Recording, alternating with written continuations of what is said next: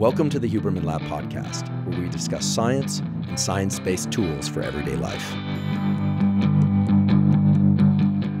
I'm Andrew Huberman, and I'm a professor of neurobiology and ophthalmology at Stanford School of Medicine. Today, my guest is Dr. Justin Sonnenburg. Dr. Sonnenburg is a professor of microbiology and immunology at Stanford School of Medicine and one of the world's leading experts on the gut microbiome. The gut microbiome is the existence of trillions of little microorganisms throughout your gut. And by your gut, I don't just mean your stomach, I mean your entire digestive tract. Turns out we also have a microbiome that exists in our nose, in any other location in which our body interfaces with the outside world. In fact, there's a microbiome on your skin.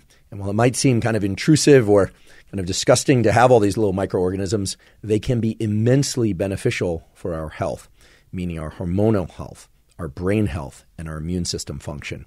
Dr. Sonnenburg teaches us about the gut microbiome, how it's organized spatially, meaning which microbiota live where. He teaches us about these incredible things called crypts and niches, which are little caves within our digestive tract that certain microbiota take residence.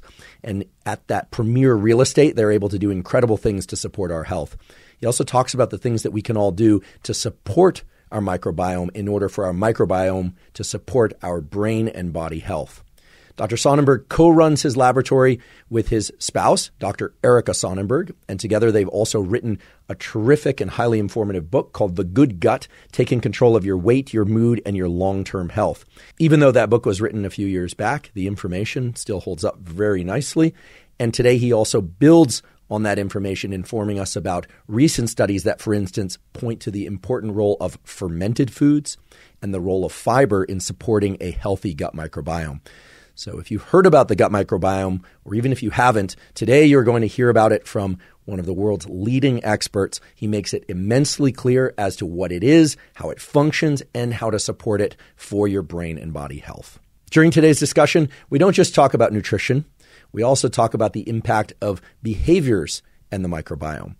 Behaviors such as who you touch, who you kiss, who you hug, whether or not you interact with or avoid animals, whether or not those animals belong to you, or whether or not they belong to somebody else. If all that sounds a little bit bizarre, you'll soon understand that your microbiome is constantly being modified by the behavioral interactions, the nutritional interactions, and indeed your mood and internal reactions to the outside world.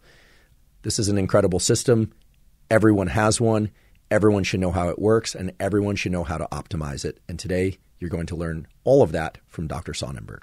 I'm pleased to announce that I'm hosting 2 live events in May 2022. The first live event will take place in Seattle, Washington on May 17th. The second event will take place in Portland, Oregon on May 18th. Both are part of a series called The Brain-Body Contract.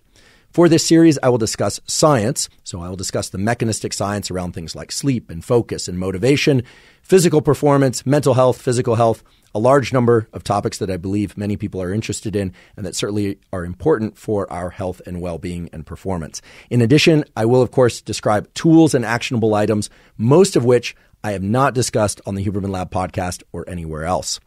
Pre-sale tickets for these 2 events go live Tuesday, March 8th at 10 a.m. Pacific time. We've made these tickets exclusively available to the listeners of the Huberman Lab podcast, so they are password protected. To find them, you can go to hubermanlab.com/tour and use the code Huberman.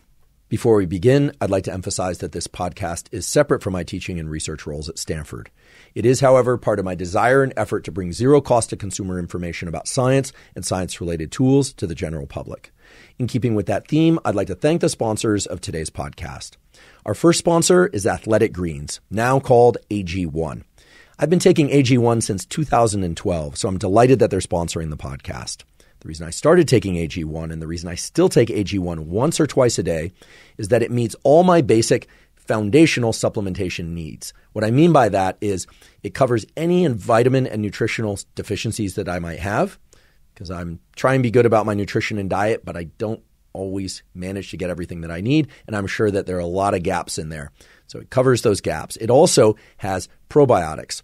And as you'll learn in today's episode, and I've talked about on previous episodes, the probiotics are essential for a healthy gut microbiome, We need probiotics in order for our microbiome to thrive, and our microbiome supports things like gut-brain health, indeed, things like metabolism, mood, hunger.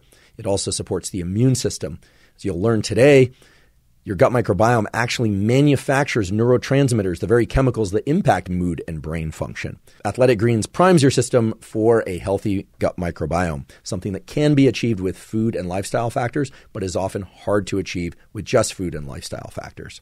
If you'd like to try Athletic Greens, you can go to athleticgreens.com/Huberman to claim a special offer. They'll give you 5 free travel packs to make it very easy to mix up Athletic Greens while you're on the road, and a year's supply of vitamin D3 K2. Vitamin D3 has many important biological functions that support your immediate and long-term health, and K2 as well is very important for things like cardiovascular health, calcium regulation, and so on. Again, if you go to athleticgreens.com/Huberman, you can claim the special offer of the 5 free travel packs and the vitamin D3 K2.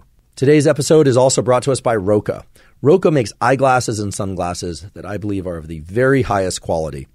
I've spent my lifetime working on the biology of the visual system, and I can tell you that the biology of the visual system has a lot of mechanisms in there so that, for instance, if you move from a bright environment to a dim environment, your visual system needs to adapt. One issue with a lot of sunglasses and eyeglasses is you move from one environment to the next, and you have to take the sunglasses or eyeglasses off. You get a glare or you have to adjust because of the way that the lenses are designed. With Roka, they've taken the biology of the visual system into account, and so you never have to take them off and on in order to move from one environment to the next.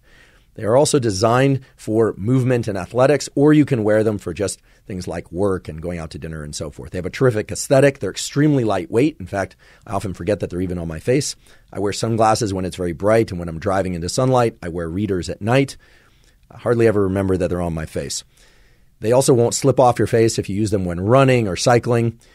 The company was developed by 2 all-American swimmers from Stanford. So everything about these sunglasses and eyeglasses was developed with performance in mind in a lot of different situations and scenarios. If you'd like to try Roka, you can go to roka.com, that's ROKA.com, and enter the code Huberman to save 20% off your first order. Again, that's Roka, ROKA.com, and enter the code Huberman at checkout.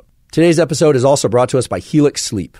Helix makes mattresses and pillows that are designed for your particular sleep needs. What I mean by that is you can go to the Helix site, you can take a very brief 2 or 3 minute quiz, ask questions like, do you sleep on your side, your back, your stomach? Do you tend to run hot or cold through the night? Maybe you don't know the answers to those questions. And then they match you to a mattress that's designed for your particular sleep needs. I match to the Dusk, D-U-S-K mattress. I like a mattress that's not too firm, not too soft. I tend to sleep on my side. I sort of in the crawling soldier position. It seems to be the most common position I sleep in. And that really works terrifically well for me. But you need to take the quiz to see which mattress works best for you. So if you're interested in upgrading your mattress, go to helixsleep.com/Huberman, take the 2-minute quiz, and they'll match you to a customized mattress.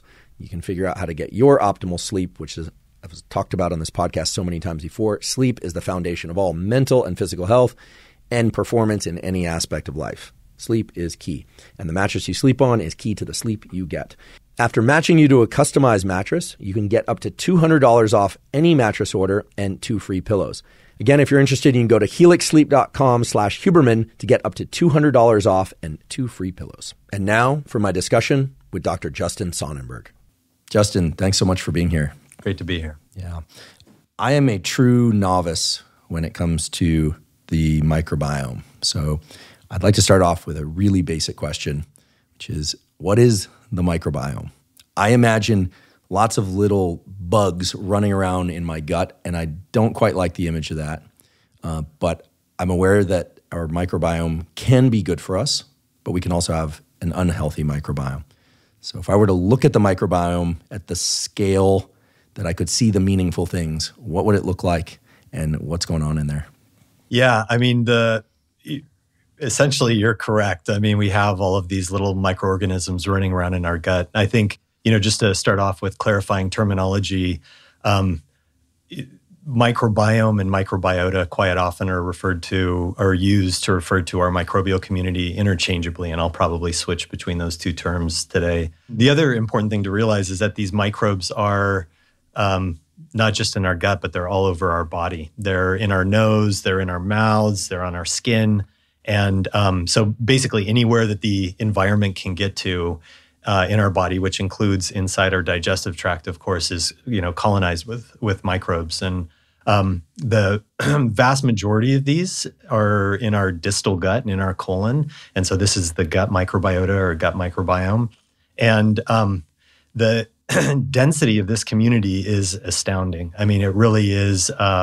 If you get down to the scale of, being able to see individual microbes, you start off with a zoomed out view and you see something that looks like, fecal material, the digesta inside the gut, and you zoom in and you start to, get to the microscopic level and see the microbes.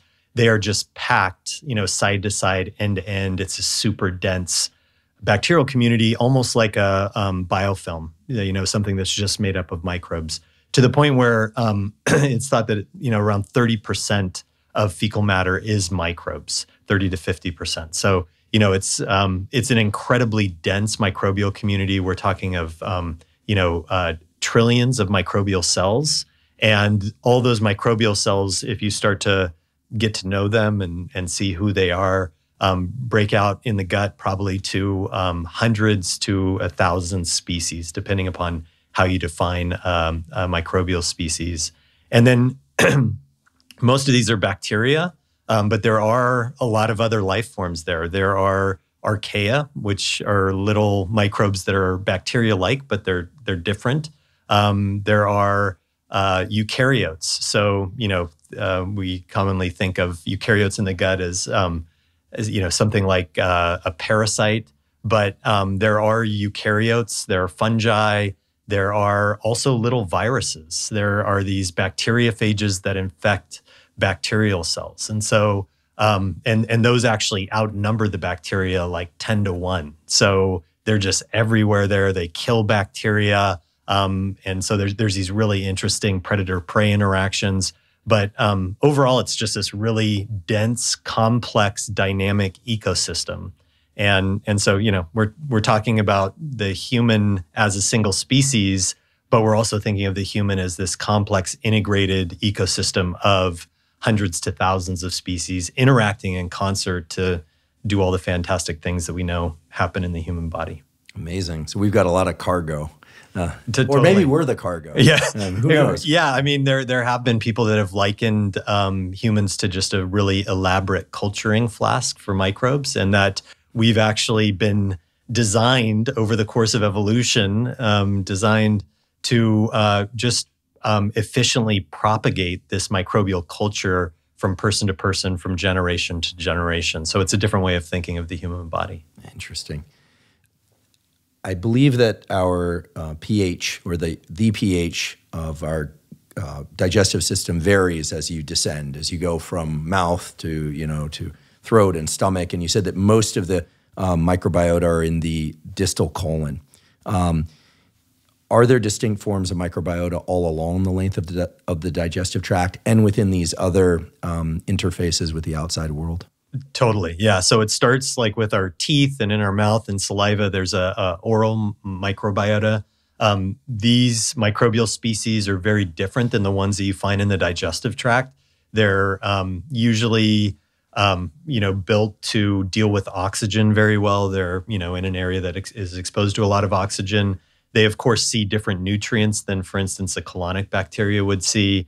And they grow quite often in mats that live, on teeth. So they're very structured in terms of and not moving around a lot. So they're very fairly stationary. As you move down the digestive tract, there are microbes in our esophagus and our stomach, but those are, those communities are not very dense and actually not very well studied. We know of a very, there's a very famous stomach bacteria known as Helicobacter pylori, which can cause stomach ulcers and cause gastric cancer in some less frequent situations. But this is a very different set of microbes. They have to be adapted to a different environment, in the stomach especially, incredibly acidic environment, but also very different in terms of their ability to interact with other microbes, just because the communities are less dense, they're less dynamic. There's less nutrients that stay there and passage through the community. So a lot of times those communities are reliant upon nutrients derived from the host as opposed to nutrients derived from our diet. as you move down out of the stomach into the small intestine, you start to see these communities, which are the ones that are becoming more well-studied. Small intestine is still a bit of a black box just because it's hard to access. And so there's some really cool technologies out there for using, for instance, capsules to do sampling as the capsule passes through the digestive tract so that we have a better idea of what's going on in the small intestine. And then you get to the colon, and this is the community that's just so incredibly, densely packed, doing there's a ton of metabolic activity happening there, and a bunch of interaction with the host. And that's the community that's really the best studied. Part of the reason for that is because stool is so easy to obtain compared to, for instance, something in the stomach or small intestine. And that stool is fairly representative. We know from studies that have been done using colonoscopies and so forth, stool is fairly representative of what's happening in the colon. So dense, super exciting community, but also the best studied just because it's the easiest to access in the lower digestive tract. Very interesting. I imagine these microbiota have to get in there at some point. Are microbiota seen in newborns? In other words, where do they come from? And dare I ask, what direction do they enter the body? Or is it from multiple directions? Yeah, great question. So, one of the burning questions that we can come back to at the end of this is, where does our microbiota come from? Because it is this kind of, existential question in the field, like where is this community assembling from? And the reason that it's such an interesting question is that, a fetus, when it's in the womb, that's actually a sterile environment. There have been some studies that have looked at whether there are microbes in the womb and microbes colonizing the fetus at that point. There's some debate about this, but overall, it looks like that's not a big part of the equation of microbial colonization. And so each time an infant is born, it's this new ecosystem. It's like an island rising up out of the ocean that has no species on it. And suddenly there's this like land rush for, this open territory. And so we know that infants go through this really complex process of microbiota assembly over the first days, weeks, months, years of life. And then, you get into switching to solid food 2 to 3 years of age.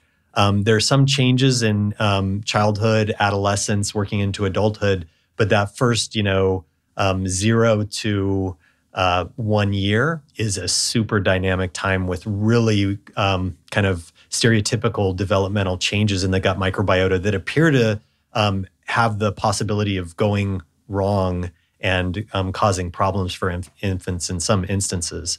But if you step away from that extreme side of things going wrong, there also are a lot of different trajectories that developmental process can take because our microbiota is so malleable and so plastic, and those trajectories can be affected by all sorts of factors in early life. So an example is whether an infant is born by C-section or born vaginally. We know from beautiful work that's been done in the field that infants that are born by C-section actually have a gut microbiota that looks more like human skin than it does like either the birth canal, the vagina microbiota, or the mother's stool microbiota.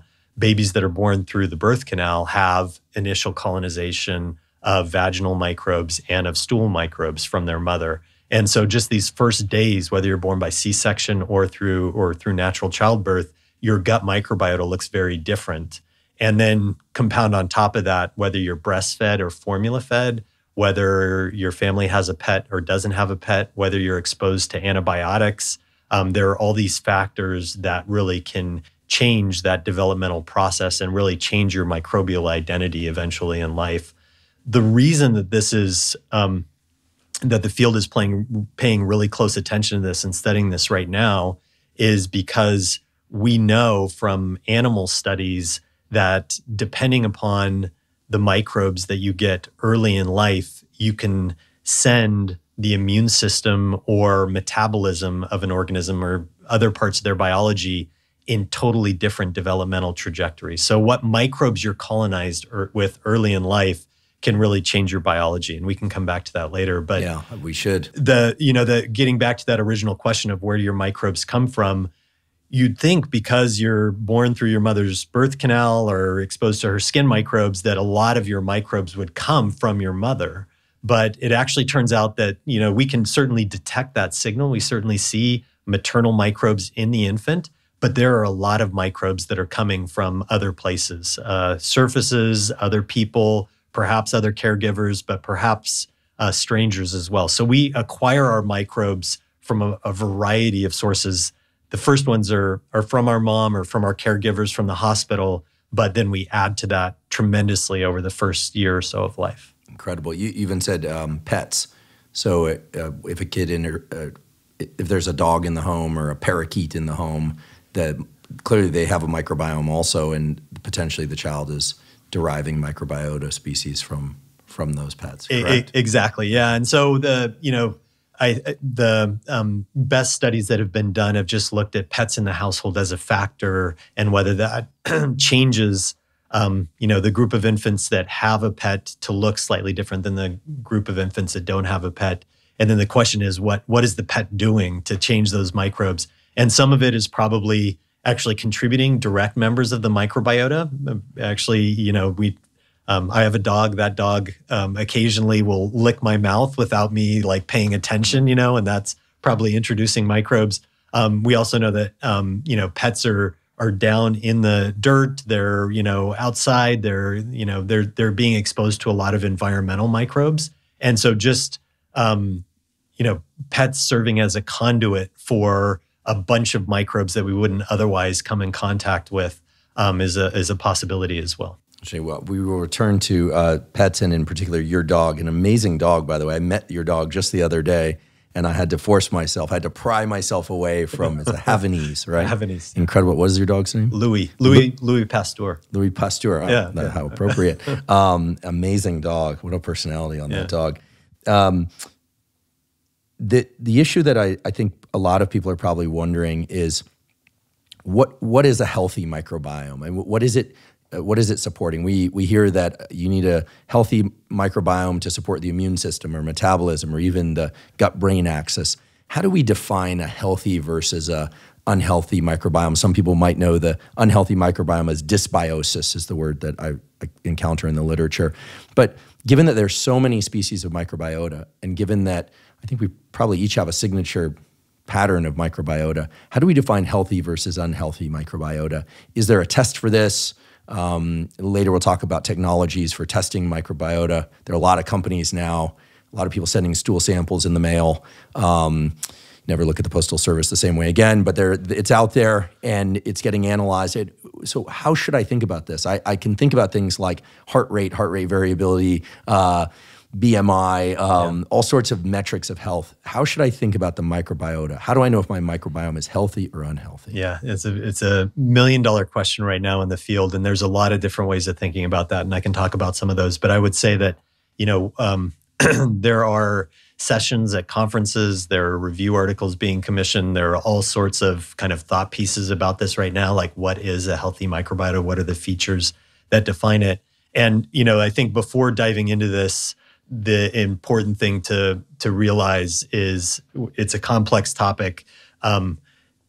Context matters a lot. What's healthy for one person or one population may not be healthy for another person or population. And the microbiota is malleable. It's plastic. It changes. Our human biology, which I think is, how we think about health quite often, BMI and, longevity, reproductive success, however you want to define it, it certainly can accommodate a variety of configurations of gut microbiota. And we don't have, it's really hard to untangle all of the different factors of what could be, very healthy versus a little bit less healthy. So I will say that there's no single answer to this, but there's some really important considerations. And perhaps the best way to start talking about this is to go back to the inception of the Human Microbiome Project, which was this program that NIH started. They invested a lot of money in 2008, 2009 for really propelling the field of gut microbiome research. It was becoming evident at that point that this was not just a curiosity of human biology, that it was probably really important for our health. And they had all this wonderful sequencing technology from the human genome sequencing project. And with the human genome complete at that point, they started turning that technology to sequencing our gut microbes. And, it's important to contextualize the amount of information that they're trying to document. The, collective genome of our gut microbes is on the order of 100 to 500 times larger than our human genome. So it's just in terms of the number of genes. So it's just this vast number of genes. And then if you start getting into some of the fine variation, it's, scales by 10 to 100-fold. So really a huge amount of information they're trying to document. And so it was a wonderful investment, and it continues to pay dividends to this day.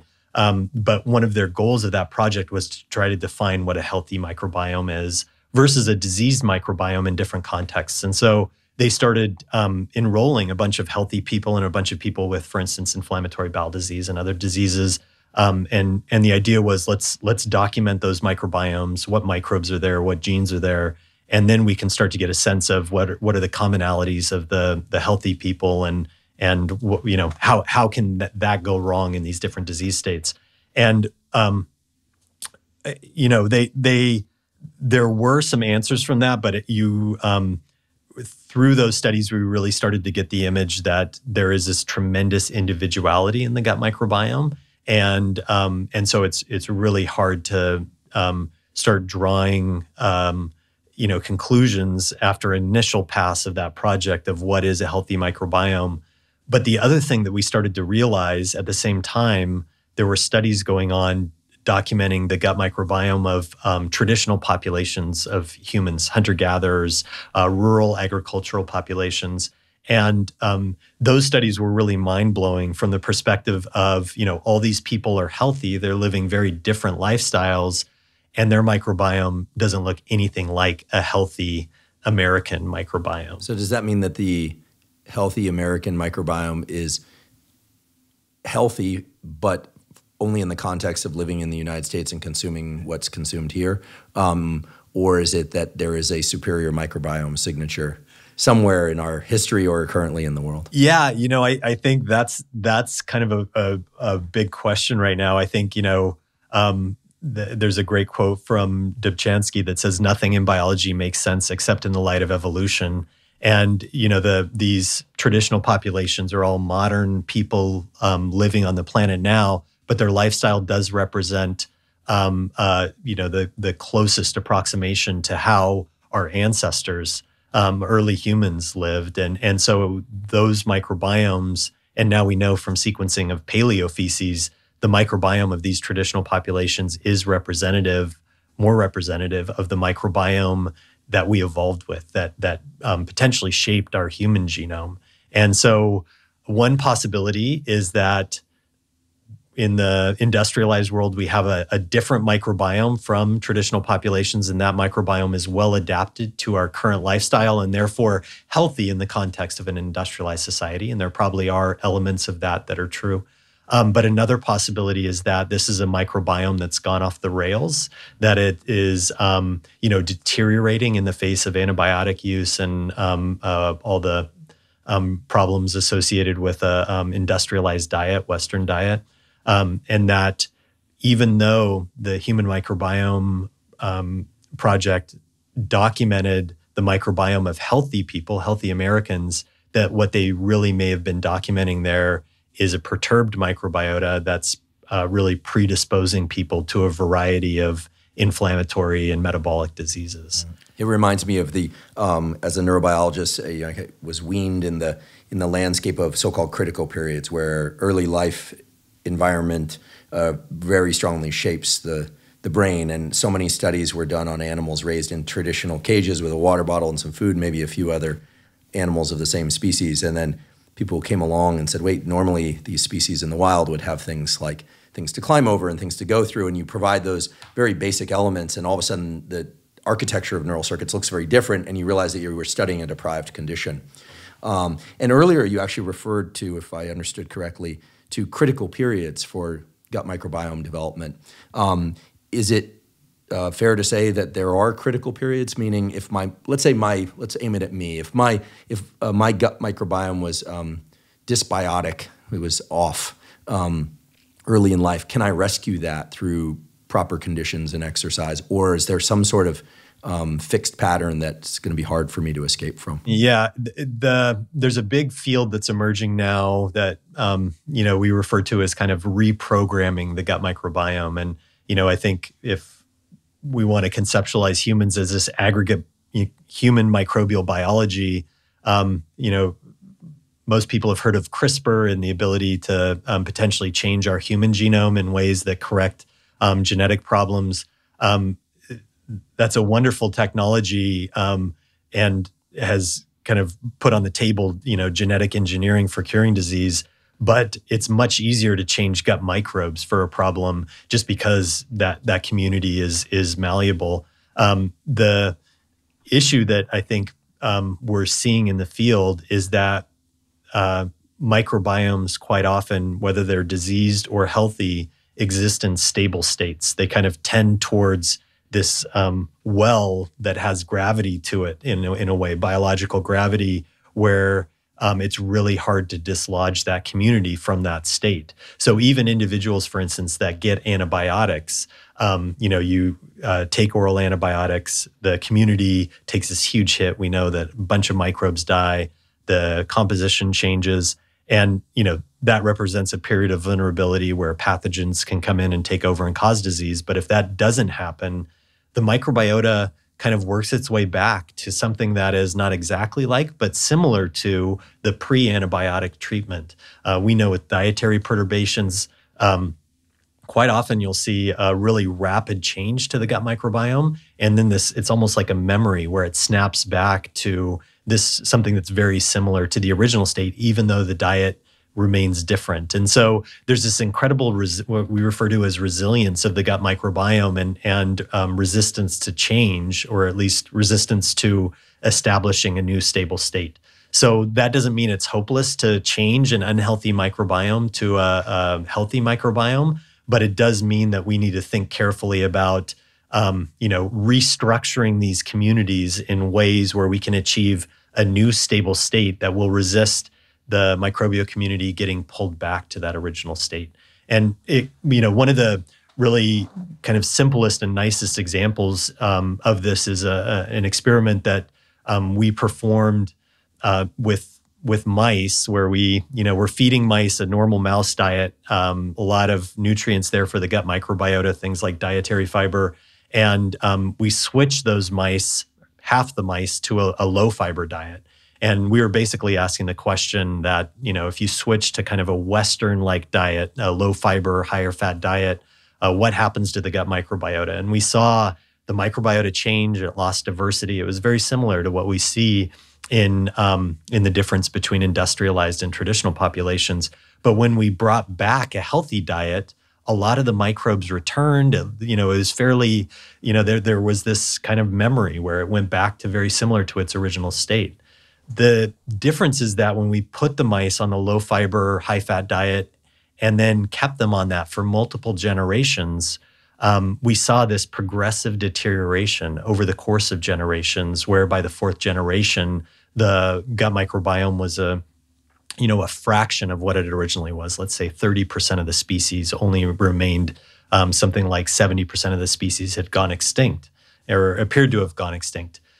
We then put those mice back onto a high fiber diet, and we didn't see recovery. So in that case, it's a situation where a new stable state has been achieved. In that case, it's probably because those mice don't actually have access to the microbes that they've lost. And we actually know that we did the control experiment of mice on a high fiber diet for 4 generations. They maintain all their microbes. If we take those 4th generation mice with all the diversity and do a fecal transplant into the mice that had lost their microbes but had been returned to a high fiber diet, all of the diversity was reconstituted. So it was, so your question of like, how do we establish new stable states? How do we get back to a healthy microbiota if we have taken a lot of antibiotics or have a deteriorated microbiota?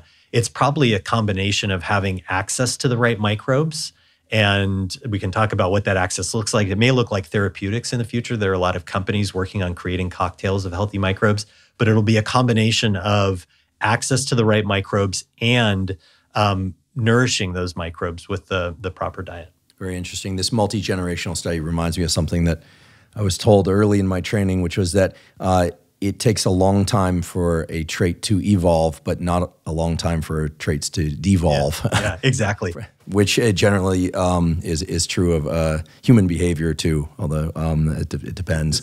We can all do better nonetheless. Very interesting. So I have a puzzle or a bit of a conundrum around this notion of species of microbiota. So if the pH, if the acidity differs along the digestive tract, but is more or less fixed for a given location, right? I mean, unless something is really off, the pH of the stomach is within a particular range, and the intestine and so forth.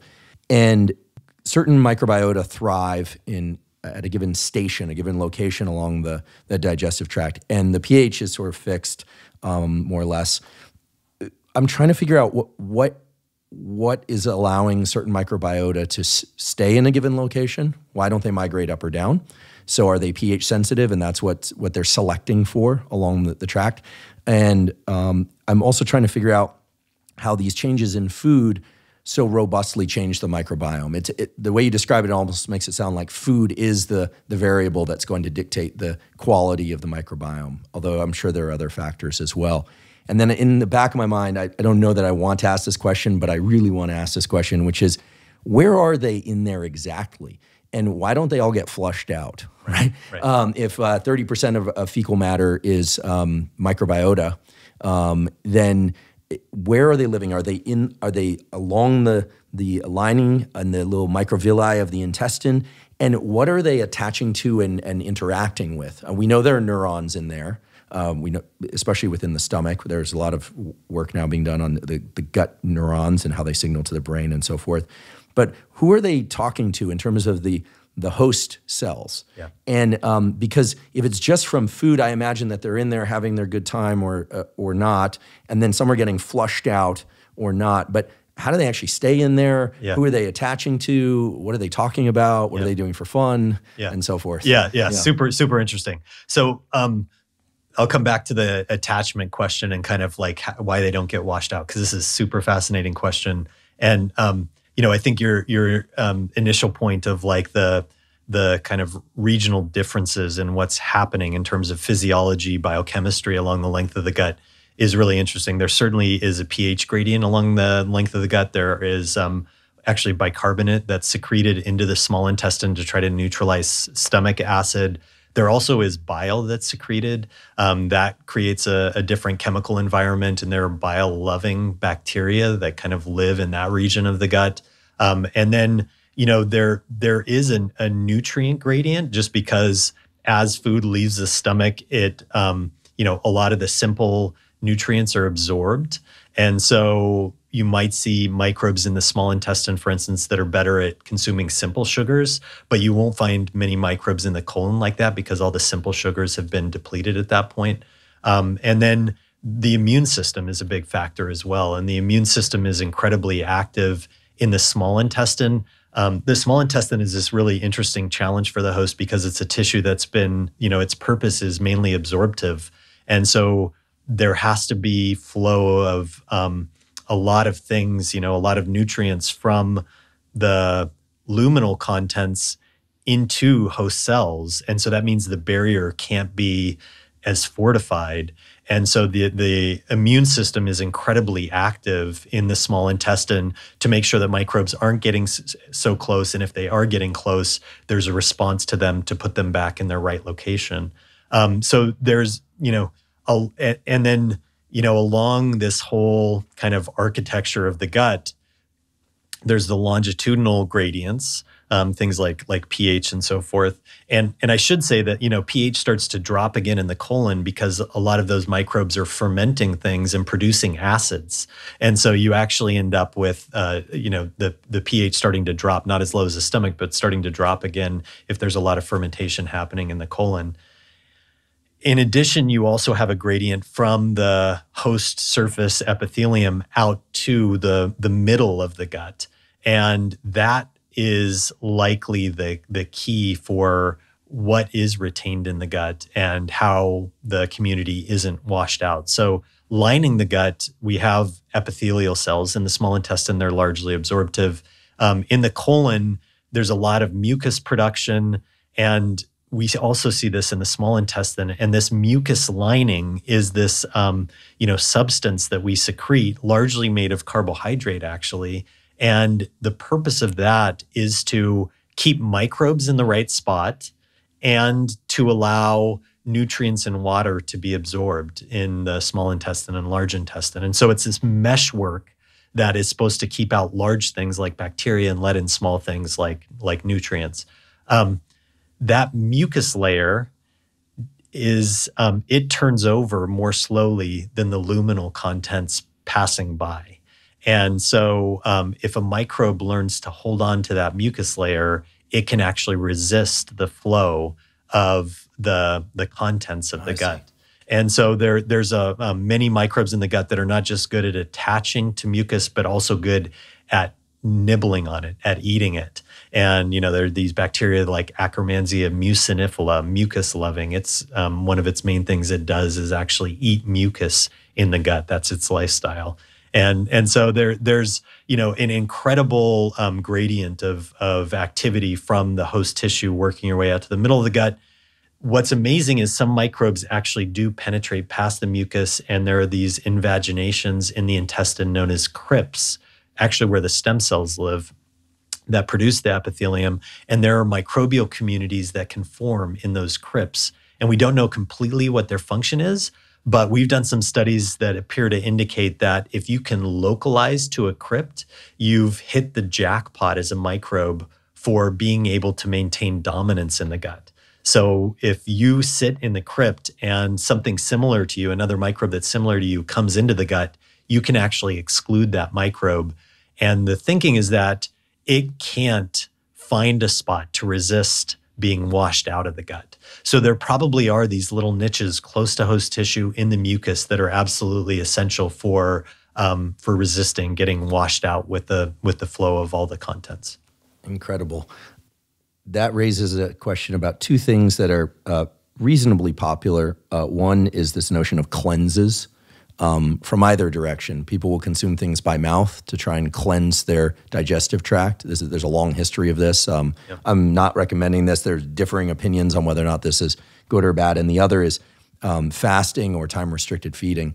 The reason I ask about time-restricted feeding is my understanding is that after a prolonged period of fasting, there's some autoabsorption or digestion of one's own digestive tract that then gets renewed. In other words, your intestine and stomach start eating its own lining to some extent in the absence of food.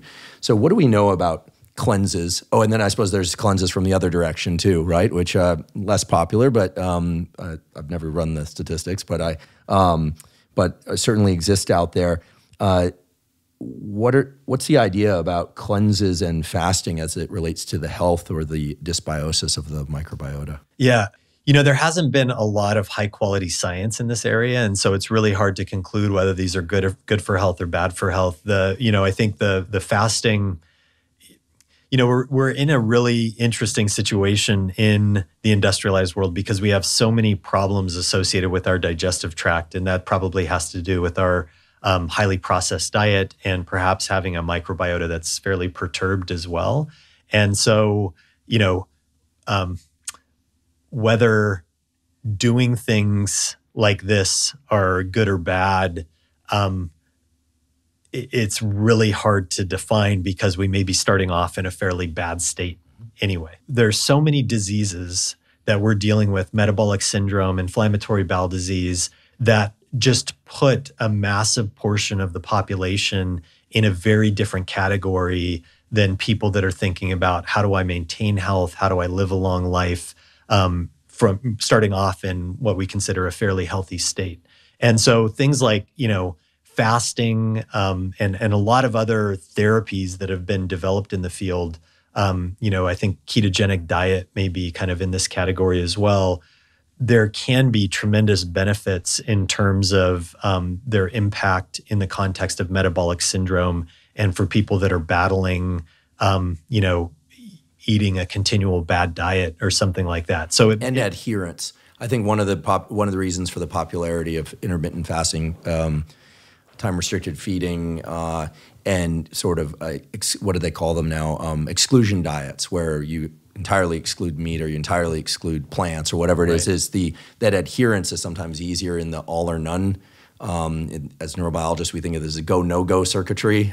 It's harder to make decisions, nuanced decisions often about food than it is to just eliminate entire categories of food. Not eating for many people is easier than eating smaller portions. And so some of it, I think, is neurobiological and psychological. Absolutely. And we've had, gastroenterology fellows in our lab that come in, and we kind of, I think that to kind of slice through the nuance of all this, there's a very simple recipe and a really well-accepted kind of broad definition of what a healthy diet is. Kind of the Mediterranean diet, plant-based diet is, there's just a ton of data that particularly people of European ancestry, but there's a pretty broad acceptance that if you eat mostly plants, for most people, that's going to be very healthy, to the point where, a wonderful colleague of ours, Christopher Gardner, who's studied diet his whole life, trying to establish what a healthy diet is, and people was giving advice. I saw him giving advice to a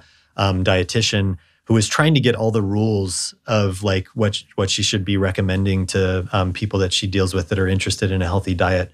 And she said, so the number one, I'm going to say plant-based fiber is probably super important, and that should be, very high on the list. And she goes on to number two, and he said, stop. He said, if people do number one well, you don't need to know any other rules.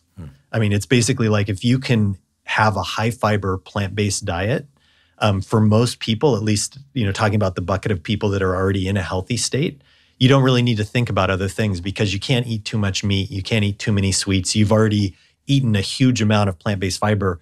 Your gut is full. You're not going to be hungry. And it kind of takes care of worrying about what should I eat or what shouldn't I eat. Just eat a ton of whole plant, whole grains, legumes, vegetables, fruit that's high fiber based, not high sugar. Does it completely exclude meat and fish and dairy? He was saying, like, people can add their own spins on this, but I think that the main rule is just start off with, and it kind of gets back to Michael Pollan's mantra, eat food, not too much, mostly plants. I think if you stick with kind of these simple rules and don't overthink, like, should I have this, can I eat eggs? Can I eat, just kind of stick to these simple rules. It makes it very approachable. But I agree, like, so these gastroenterology fellows that we've had in our lab say that it's really hard. We kind of say to them, why won't you give this dietary advice that's really well known? And they just said, well, it's really hard to get people to change their diet unless you're doing either a go, no-go sort of thing, like, or eliminating something. So, if carrots are giving you problems, don't eat carrots. And that's a very simple, easy instruction to follow, but doesn't really deal with the root problem of why can't you eat carrots? Because you should be able to eat carrots. Most people can eat carrots. And so I think that, when we're thinking about things like fasting and, all these different dietary regimes and cleanses that people do, we have to step back for a moment and say, okay, well, what are really the big high level rules that we should take home? And then if you are experiencing problems and you want to think about how to deal with them, it's good to go to an evidence-based method where there's actually data to back it up. The data in the field really shows that with like fasting, particularly if you go to like animals that hibernate or things like that, where there's really extended fasts, you actually have a microbiota come up that blooms in the absence of food coming in through diet. That's really good at eating mucus. So you have bacteria that specialize in eating nutrients derived from the host because there's no other nutrients to live on. Now, whether this is good or bad, we don't know, but it seems like the consumption of mucus in excess is a problem from the standpoint of microbes getting too close to host tissue and inciting inflammation, which is what we see in animal models when we deprive of dietary fiber. We see these mucus utilizers become abundant and inflammatory markers start to come on. So fasting short term might be fine. Probably, there's definitely benefits that are seen metabolically. In terms of what it means for long-term health from the standpoint of the gut microbiota, I would say we don't have the answer to that yet.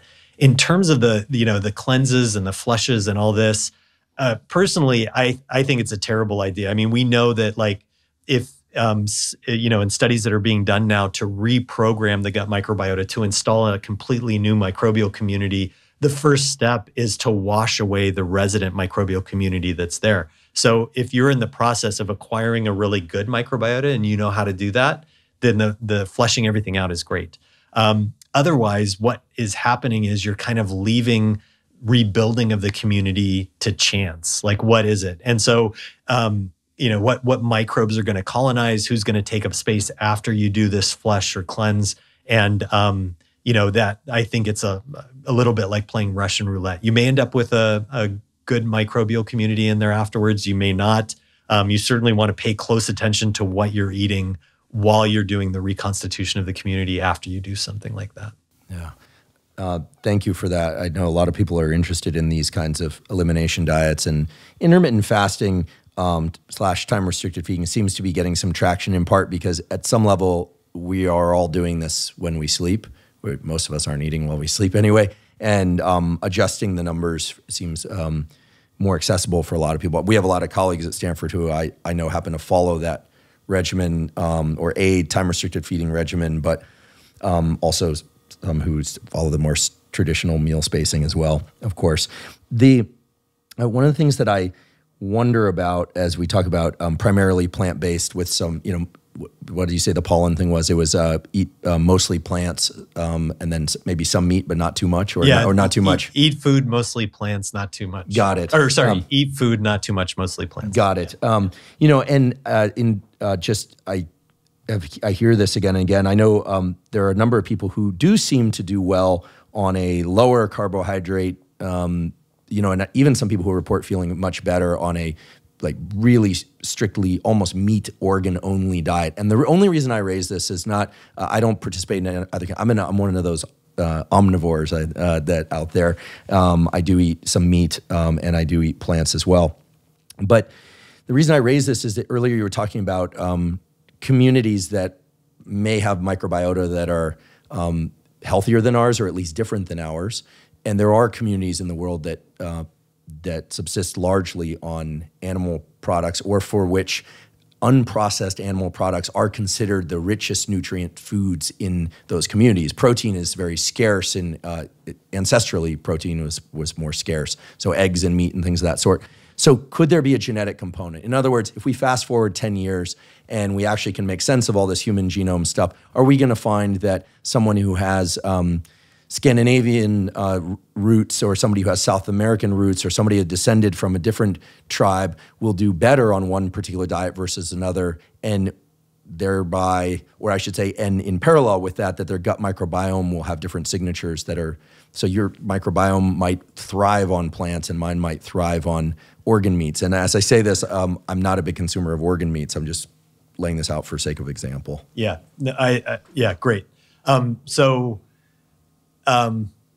few notes. The first one has to do with the carbohydrates and restriction of carbohydrates, and some people feeling healthier when they cut carbohydrates out. My guess is, this is my theory to be tested, that people feel better cutting carbohydrates out because the diet that we eat in the United States and in industrialized countries, the carbohydrates are largely crap. Processed. They're processed. Right. It's like starch, simple sugar. It's things that contribute to glycemic index. It's these sugars that we eat.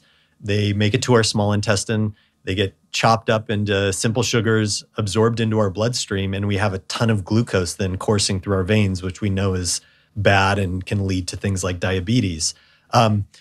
If the carbohydrates that were in our diet were complex carbohydrates, dietary fiber. And we like to refer to the subset of dietary fiber that the microbiota can actually access as microbiota accessible carbohydrates. And the reason that we like that term is it has the word carbohydrate in it. And it's to point out that not all carbs are bad. It's just there are bad carbs, or carbs that are bad if you consume them in too high a quantity, things like, table sugar and simple starches. But there are good carbs as well. And these microbiota accessible carbohydrates are the complex ones that we can't digest and fuel our gut microbiota. Our gut microbiota can ferment them. And so I think we probably all would be better off with less of the carbs that were typically served. But most of us, and probably the vast majority of us, would be better off by consuming a lot more carbs that were complex, that were microbiota accessible. And I'll come back to why that's important in terms of our biology. There are some mechanisms that are known as to why those complex carbohydrates are so important for our health for most of us. I think this aspect of human genetic adaptation to diet is super interesting. And then layer on top of that, gut microbiota adaptation to diet, which is another layer of this that is also fascinating. It's very clear that over very short periods of time, humans can adapt to differences in their diet. Lactase persistence is kind of the classic example of this. Just over the past 10,000 years, humans, certain groups of humans have adapted to being able to consume dairy by taking this enzyme, lactase, that normally is just expressed in most of the world's population early in life to be able to metabolize lactose in breast milk.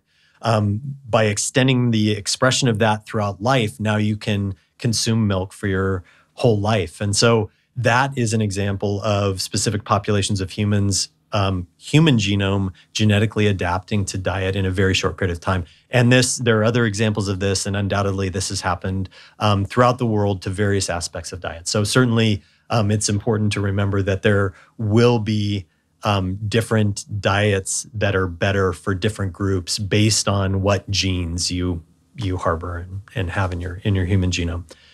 The other aspect on top of that is that there are good examples of the gut microbiome adapting to cultural differences in diet, and the classic example of this is the degradation of seaweed. So we know that most Americans, if you eat sushi and there's nori there, and you eat some of this seaweed, it has a dietary fiber in it known as porphyrin. That porphyrin will shoot through most of us untransformed, inert substance. It'll do other things like retain water and serve as kind of something like cellulose, not be fermented at a high level. If somebody from Southeast Asia that's always consumed seaweed and is part of a culture that consumes seaweed, eats seaweed, they have a gut microbe that can now metabolize porphyrin. And so there are these very specific gene transfer events where the genes for breaking down porphyrin have been imported into the microbiome of many people in Southeast Asia to we can think of it as helping digest porphyrin, but it's really just a microbe that's found a niche, found a way to make a living in the gut by consuming something that's common in the diet there. So there are these different layers. There are human genetic adaptations, and there are microbiome adaptations that are cultural and based on people's geographic location. But there's no escaping the fact that for much of human evolution, the vast majority of people that are on this planet had ancestors that were hunter-gatherers, foraging, consuming huge quantities of plant material, just because that's what was there. And so one of the groups that we study, the Hadza hunter-gatherers in Africa, and I should take a moment just to say that, our research and research of many people in our field and other fields rely on study of indigenous communities. And it's really important to think of these communities as, our equals. They're modern people on the planet. They have interesting lifestyles that are informative with regard to certain aspects of human biology. But in many cases, they also are leading vulnerable existence. And so we really take great care in our research program. And it's important for people to realize that, these populations take part in our research because they're wonderful research partners. And we need to be mindful of kind of thinking about how, we talk about them and use our data that has been gained through their generous contribution to our research program. The Hadza hunter-gatherers, it's estimated, consume on the order of 100 to 150 grams of dietary fiber per day. And that's in stark contrast to the typical American that consumes about 15 grams. So somewhere 7 to 10-fold decrease in the main nutrient that feeds our gut microbiome in the American diet. The Hadza are, one example. There are many different foraging populations, but the vast majority of these populations consume huge amounts of dietary fiber because plants are the reliable, consistent source. If you, as a hunter-gatherer, go on a hunt, usually that hunt is unsuccessful. I think the data are that, 1 out of 20 to 30 hunts are successful in landing actually big game. For the Hadza, they have, birds that they shoot and small animals, but quite often, day after day, they're relying upon berries, tubers, baobab fruit. They're relying on the plants in their environment. And actually, if you go to the data and look at what their food preferences are, their food preferences are actually meat and honey. So they don't eat a high fiber diet because they love fiber. They eat a high fiber diet because that's what's available and consistent for them to survive. But our brains are wired for caloric density. And so if you took a Hadza and put them in a restaurant in the United States, they would make the same crappy decisions that we make because we, all want sugar and fat and calories. It's how our brain is wired. And protein and fat are essential for brain development as far as we know, right? So it sounds like the Hadza, I hope I'm pronouncing that correctly. You said would prefer to eat meat and honey, but they happen to consume a lot of plant fiber as a consequence of what's available. One of the questions I have as it relates to all of this is it sounds to me like there is no question from the pure vegan all the way to the extreme opposite, which would be pure meat diet, that avoiding processed foods is a good idea, or heavily processed foods in general. And I mean, not that the occasional consumption is necessarily bad, but whether or not one is thinking about one macronutrient profile or another, it sounds like consuming processed foods is just bad for the microbiome. Can we say that categorically? For sure. Okay. Yeah, absolutely. Whether, so you're low carb person, you're zero carb person, you're extreme vegan, no meat, whether or not you're all meat, organ meat, it sounds to me as if the number one thing, maybe even, dare I say, above Chris's point about plants, although I'm not going to challenge Chris Gardner on nutrition, I would be way outside the lane lines to do that, but is that avoiding processed foods is paramount. Yeah, and I think that's completely compatible with what Christopher was saying. He was saying if you prioritize getting a huge amount of whole plant-based food with a lot of fiber first, you're not going to have room for eating a lot of processed food. So it's kind of the same as avoiding processed food. Right. So I think that those are exactly the same rule. And I think that you're exactly right. And we can break down, there's a lot of data of why different components of processed food are so bad for us and so bad for our microbiome. And I can talk about a few examples of that. But the flip side of this is this mechanism of, and again, thinking about the spectrum of a plant-based diet versus a meat-based diet, there's a lot of data to tell us that a meat or ketogenic or high-fat diet may have big benefits in terms of short-term metabolic health. That's typically how people think about that diet. There's also a lot of heart disease that's linked with that as well. There's good literature for that, which is something for people to look at and be aware of. The plant-based diet, if you're eating a bunch of complex, fibers that feed your gut microbiota produces these substances called short-chain fatty acids, things like butyrate. And it's known that these short-chain fatty acids play really essential components, both in terms of fueling colonocytes, enforcing the barrier, keeping inflammation low, regulating the immune system, regulating metabolism. And so, a lot of people think of dietary fiber as this inert substance that passes through, makes us feel full maybe for a little bit, but we get hungry afterwards right away. If you're eating a lot of fiber that's feeding your gut microbiota is just producing this vast array of fermentation end products that then get absorbed into our bloodstream and have all of these tremendous cascading effects that appear to be largely beneficial on our biology.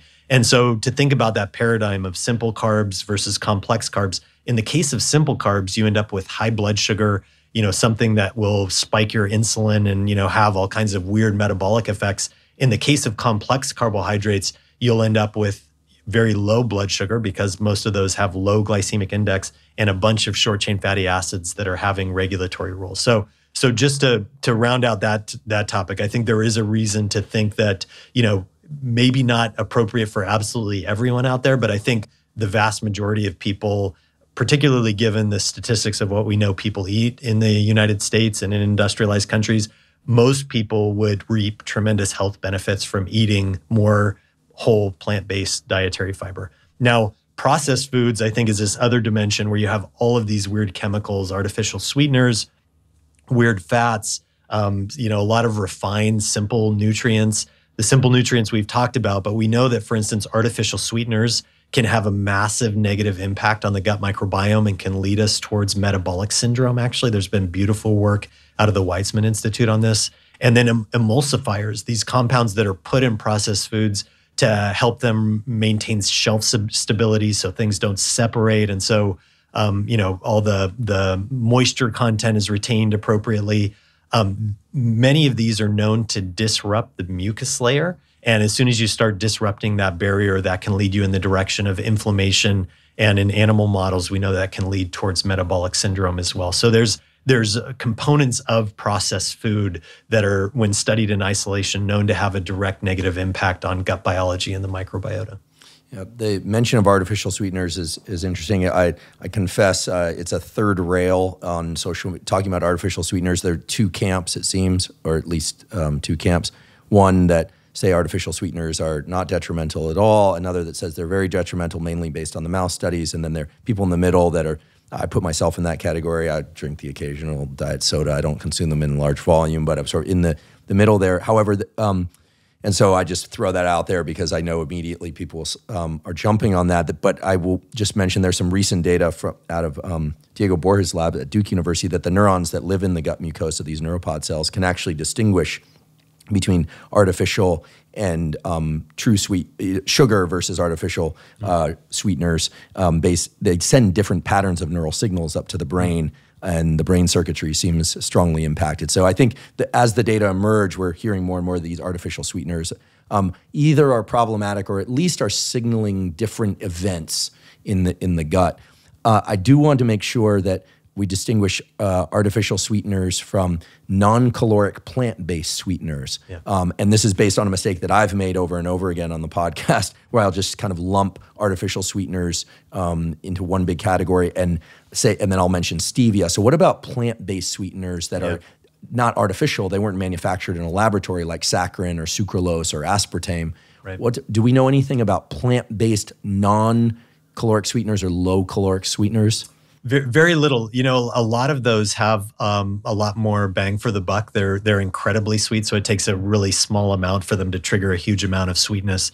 And so it's depending upon the mechanism of action by which these sweeteners that are not sugar are impacting our biology. It may be that those are actually less negative or more healthy than the ones that are artificial, just because it requires less of them in the food for us to perceive that sweet taste. It may also be that because they're, I don't think that everything that's natural is better necessarily than things that are artificial, but it may be that because of, kind of evolutionary exposure to these compounds in our diet, historically there are, I think, traditional populations that use these, for instance, to sweeten, sweeten different foods. That our bodies just kind of know how to deal with those compounds better than the ones that are synthetic.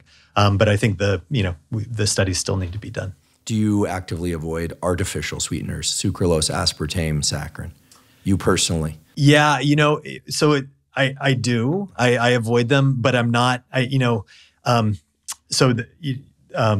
I work closely with my wife, Erica, as you know. We run the lab together, and we wrote this book, The Good Gut, where we kind of document our journey in changing our lifestyle, dietary habits, choices we make based on the research as we've gotten to know it in the gut microbiota over the past 15 years. And, I think that one of the lessons that we've learned is that just doing things in moderation makes it a lot easier, and doing things slowly makes it a lot easier. And so there are very few rules that I have that are hard and fast. I'm a pretty flexible eater. I don't believe that having an artificial, having a Diet Coke will, somehow cascade into some terrible disease or something like that. I try to avoid them. I don't really like the flavor of them. I'm super sensitive to the nuances of the flavor, even with the, stevia and magrosides from monk fruit and stuff like that. The off flavors are really hard for me to deal with. But but I also, in this journey of changing our diet, like when we started off in microbiome research, I was in the habit of, in the afternoons having a muffin or a cookie or something like that. And when we started to realize that, we should be eating less sweets and eating more dietary fiber, this was an incredibly difficult change for me to make. I was just wired to kind of crave, this classic scientist. Scientists love the pastry in the afternoon totally. And the coffee. Yeah. And in the old days, it used to be a cigarette too. Right, exactly. When I started my training, a lot of people still smoked. Yeah, right. And it was only during my postdoctoral training that they eliminated smoking on campuses, and productivity took a trough for a while, and until these people developed other tools to focus their attention. Exactly. So there is this kind of like need, and then once you have an ingrained behavior and maybe things that are addictive, it becomes incredibly difficult to break that habit. And so I would say, gradually over the course of 5 or more years, we have, migrated our diet away from sweet foods to things that are less sweet. And it's been a journey. It's been a slow process. But we've gotten to the point now where we've just retrained our palates. And it's amazing how this happens now, where I'll have something that, is something that I would have used to have daily, and it's unpalatable. I just can't deal with the sweetness of it. And so I certainly avoid artificial sweeteners, but I also avoid just sweet things in general that have sugar in them, just because as originally I was trying to be disciplined and trying to change my diet, but now they just don't taste good to me. Yeah, likewise, I completely lost my appetite for sugar at the turn of the last year, and I don't know how to explain it, but even though I don't have a mechanistic explanation, I say I like sweet people. I don't like sweet food anymore. I just don't. I have not lost my appetite for fatty foods. I love cheese and certain meats. For me, I blame my Argentine lineage. I gravitate towards them. But in any case, avoiding processed foods, probably avoiding sugars, emulsifiers, these kinds of things. And for people listening or watching, we're not setting up strict guidelines. We're just bouncing around the carnival that is the microbiome and nutrition, because I think that we hear this everywhere: eat this, don't eat that, or this is best for microbiome or worse for microbiome. But I'm hearing fiber again and again. So we're going to come back to fiber. But I want to make sure that we close the hatch on this issue of fasting and cleansing. Based on your answer earlier, it sounds to me like it is not necessary to do a cleanse or fast prior to an attempt to repopulate the microbiome. In other words, if I want to make my microbiome healthier, it sounds like I don't have to try and flush all the current microbiota out of there first. Is that correct? Yeah, it's a very good question, and I don't mean to suggest that those things are known to be terrible, or I would just say this, the studies haven't been done. And to me, wiping out this microbial community, unless it's done with unless it's done in an informed way, and we don't really have the information for how that would be done, it just seems like, playing the lottery a little bit. Okay. And so I think, I don't want to say that it may be that when the study is done, those are shown to be amazing, but I just don't think we have the data to know that yet. So it's somewhat of an arbitrary thing.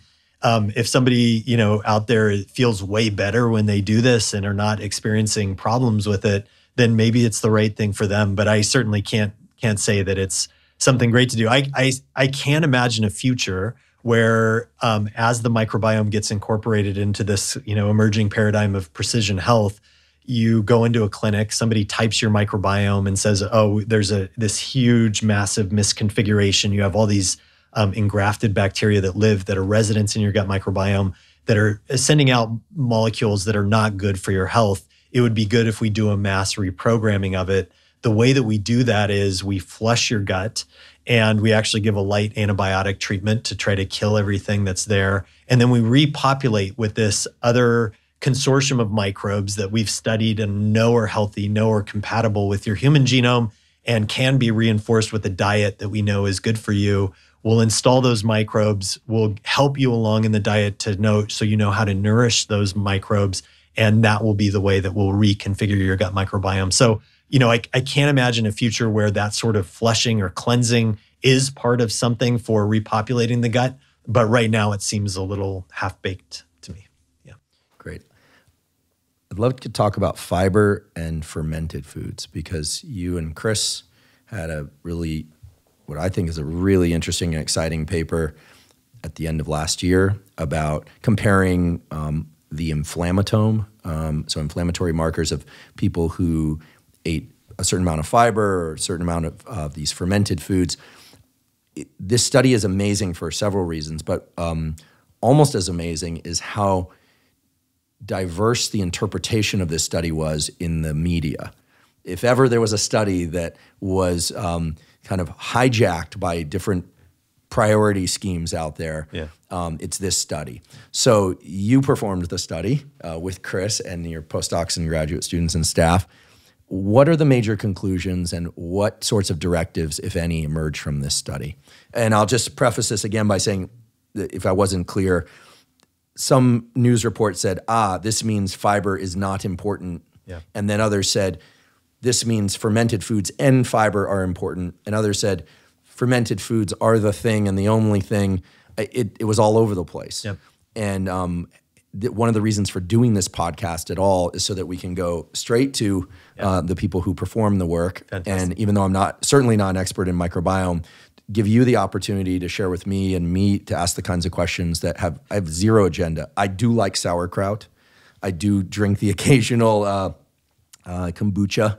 I do like low sugar, not so sweet forms of fermented foods. So I would be delighted if fermented foods are good for me, but I have no stake in the fermented food industry. Yeah, absolutely. Yeah. Great. Wonderful. And an important note there is the one you pointed out, that this is an incredible collaboration with Christopher Gardner's lab and a bunch of people. Erica Sonnenburg helped lead this study, and then tons of, like you were saying, postdoc staff and other people at Stanford, and then wonderful participants that were part of this study. So a huge team effort. Before I dive into that study, let me take a step back, because I think the reason that we did this study and kind of Christopher's group and our group has started to pursue this line of looking at dietary interventions and how they impact our microbiome, how they impact human biology, goes back to this kind of epiphany that we had while studying the gut microbiome. Because I think when we started studying it at Stanford, we were thinking about it as this kind of newly appreciated aspect of our biology, almost like finding an organ that we didn't know was there, and starting to think about like all the drug targets that were there. Can we go in with small molecule drugs and think of ways to manipulate this community to ameliorate disease? And this is largely the mindset of Western medicine, and largely born out of the era of infectious disease. You wait for an infection to start, a bacterial infection, you treat with antibiotics, and that's the way medicine is practiced. And that's become less successful over time as we've moved into this era of inflammatory Western diseases. And with the exception of the current pandemic that's sweeping the world, largely moved out of the era of infectious diseases, at least infectious bacterial diseases, that this paradigm of waiting for diseases to appear and come into the clinic is not really very effective in the context of inflammatory Western diseases, autoimmune diseases, metabolic syndrome, heart diseases, and inflammatory disease. The list goes on and on. And so we started to think a lot about, like, how can we get out in front of this? How can we think about like preventative ways of dealing with this crisis of metabolic and inflammatory diseases.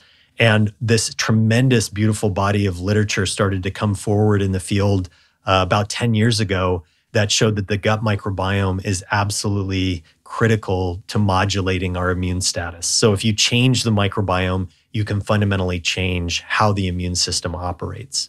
And we know that the immune system is at the basis of a lot of these diseases, inflammatory chronic diseases. And so it brought up this possibility that maybe the fact that we're not nourishing this community well enough, maybe the fact that it's deteriorated over time due to all of the things that go along with an industrialized lifestyle, antibiotics and so forth. Maybe we have a microbiome right now in the industrialized world that is setting our immune system at a set point, simmering inflammation that's driving us towards these inflammatory diseases. And wouldn't it be wonderful if we could figure out how to use diet specifically, but just kind of learn the rules of how to reconfigure both the composition and function of our gut microbiome so that inflammation was different in our bodies, so that each one of us was less likely to go on and to develop an inflammatory disease, leading to better, longevity and health over the course of our life. And so we were, studying this in mouse models and realizing that, we really needed to start doing human studies. We needed to start studying microbiome in humans. And because we were studying diet, we knew that this was something we could go in and do right away. We didn't have to apply for FDA approval for a drug before we could do a human study. We could just start doing human dietary interventions, longitudinally monitoring the immune system and the microbiome, and starting to put the pieces together of what is it in diet that can change our microbiome in a healthy way, help us define what a healthy microbiome is, and monitor the immune system in great detail. And so there were really two critical components of this in addition to our microbiome expertise. One was Christopher Gardner's group. We wanted to do these human studies, but we're absolutely terrified of humans. We work with mice. Humans are terrifying in many ways. But they house themselves. You don't have to pay. You don't true. have to pay for their housing. That's true. Yeah. For those that can afford housing, of course. Yeah. Sadly, just for that portion of the population. So Christopher's group are masters at working with human populations. And then the other wonderful thing that we have at Stanford is this Human Immune Monitoring Center run by Mark Davis and Holden Maker. They started this beautiful center for allowing people to do immunology in humans. Critical element because a lot of the mouse studies don't translate well to humans. So if you can do the studies in humans, similar to how we were thinking about the microbiome, you learn something that you know is relevant to humans. And so having that immune profiling capability where we can monitor, hundreds to thousands of different parameters in the immune system longitudinally in people from a blood draw, and not just know if CRP goes up or if interleukin-6 goes up or down, but to be able to see all these facets of the immune system change in concert as we're changing the microbiome with diet was really a key component of this. And so our flagship study, supported by wonderful donors, so this actually isn't funded by typical foundations and national institutes of health. It was funded by philanthropy. We wanted to understand if we put people on a high fiber diet, how would that affect their microbiome and immune system? And if we put them on a high fermented food diet, a diet rich in live microbes and all the metabolites that are present from fermentation in foods, how would that change microbiome and immune system? Could you give us some examples of what those diets look like? And were you changing their basal diet, or were you just adding things on top of what they were already eating? So, because it's hard to change people's diets. It's very hard. You have to trust that they actually do it and they're not sneaking and totally. Yeah. And so we we've started the Center for Human Microbiome Studies at Stanford for doing a lot of these studies. And a portion of the studies we do focus on supplements, probiotics, microbes delivered in pill form, prebiotics, which are purified forms of fiber. And in those cases, we actually can have placebo groups because it's more like a drug study, and we don't change people's diets, so we can just administer this on top of what they're doing. So in a way, they're a lot more controlled, but it's not food. When you start doing food studies, you can't do a placebo group because people know what they're eating. And the other problem is that it's really hard to just change one thing, because as soon as you start adding something, people usually eliminate something else. So the idea was to basically give these people simple instructions for, in the case of the high fiber diet, just increasing plant-based fiber. So can you eat more whole grains, more legumes, more vegetables, nuts, get the fiber up in the range of, from 15 to 20 grams per day up to over 40 grams per day. So can you kind of double or more the amount of fiber that you eat per day, knowing that that would have a tremendous impact on a lot of other facets of their diet. They eat less meat, animal-based protein, less animal-based fats as a product of this. I will say that getting back to the, Christopher's rule for a healthy diet, a lot of the macronutrient changes that we saw in their diet were consistent with healthy changes in diet, less saturated fat, less animal-based protein, more plant-based protein. So a lot of changes that are known to be beneficial kind of came in concert with just telling people eat a high fiber diet, high plant-based fiber diet. The people that were eating the high fermented food diet, they were instructed to basically eat, foods that you could buy at a grocery store that were naturally fermented and contain live microbes. And so this, largely consisted of yogurt, kefir, sauerkraut, kimchi, some fermented vegetables, kind of brined fermented vegetables, pickles, things like that. But they do, one of the things that I think is a pitfall in choosing fermented foods is, you can go down the canned food aisle and there's this huge section of pickles and jars that are canned. Those are not fermented foods. Those are cucumbers that they've put in acetic acid and vinegar to reconstitute that fermented flavor, but there's no live microbes involved in that. And even sauerkrauts in the canned food aisle, even if they were naturally fermented, quite often they're not. Quite often they're just brined in vinegar. But even if they are naturally fermented, all of the microbes are killed prior to canning or during the process of canning. And so if you want to, so what we use for this study, and if you want to have live fermented foods that contain live microbes, you need to buy those out of the refrigerated section, essentially. And I'm really glad you pointed this out because you can find sauerkraut on the non-refrigerated shelf. That is indeed non-fermented. A lot of fermented foods that are available in the U.S. Can be high in sugar. So was there any instruction as to, getting people to make sure that they were consuming yogurts that weren't loaded with sugar? Yep. Or did you let them just select for the stuff in the cold section that is fermented? No, it's a super important point. We instructed people to eat non-sweetened yogurts. Right.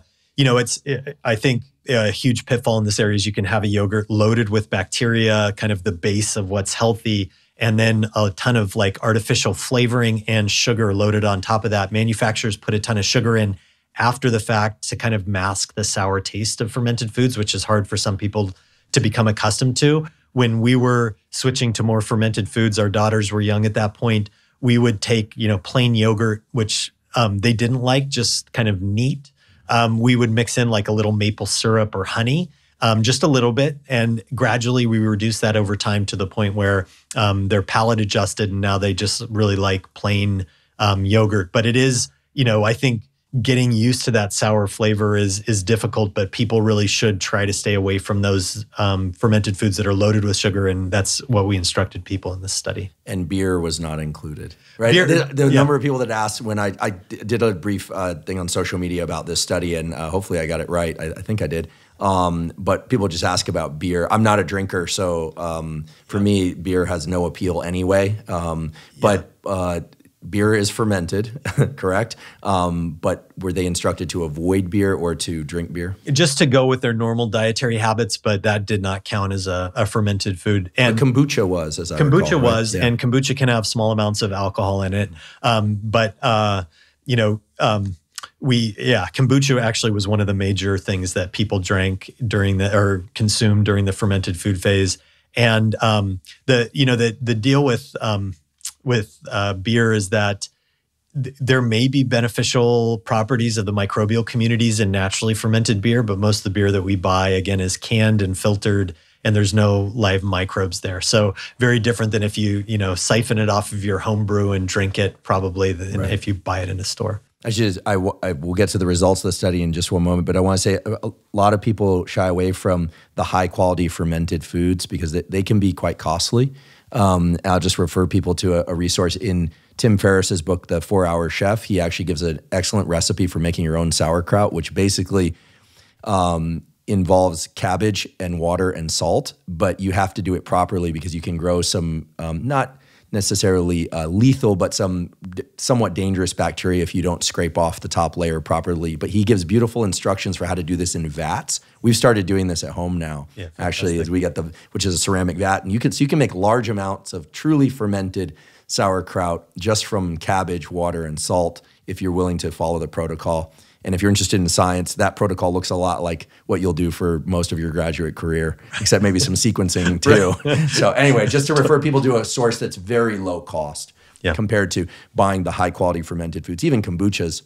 For some people, it's like $5 a bottle, and, only this much. And if you consume liquids the way I consume them, that's kind of just the start. So but if you can get your hands on a SCOBY, kombucha is another one that's super simple. It's you can grow your own. You can just make your own, and it's super easy to do. I make it. I constantly have a batch of kombucha going at home, and it's just it's a SCOBY, a symbiotic community of bacteria and yeast that you brew tea, you add sugar to it, and you put the SCOBY in, and you wait a week or two depending upon the temperature.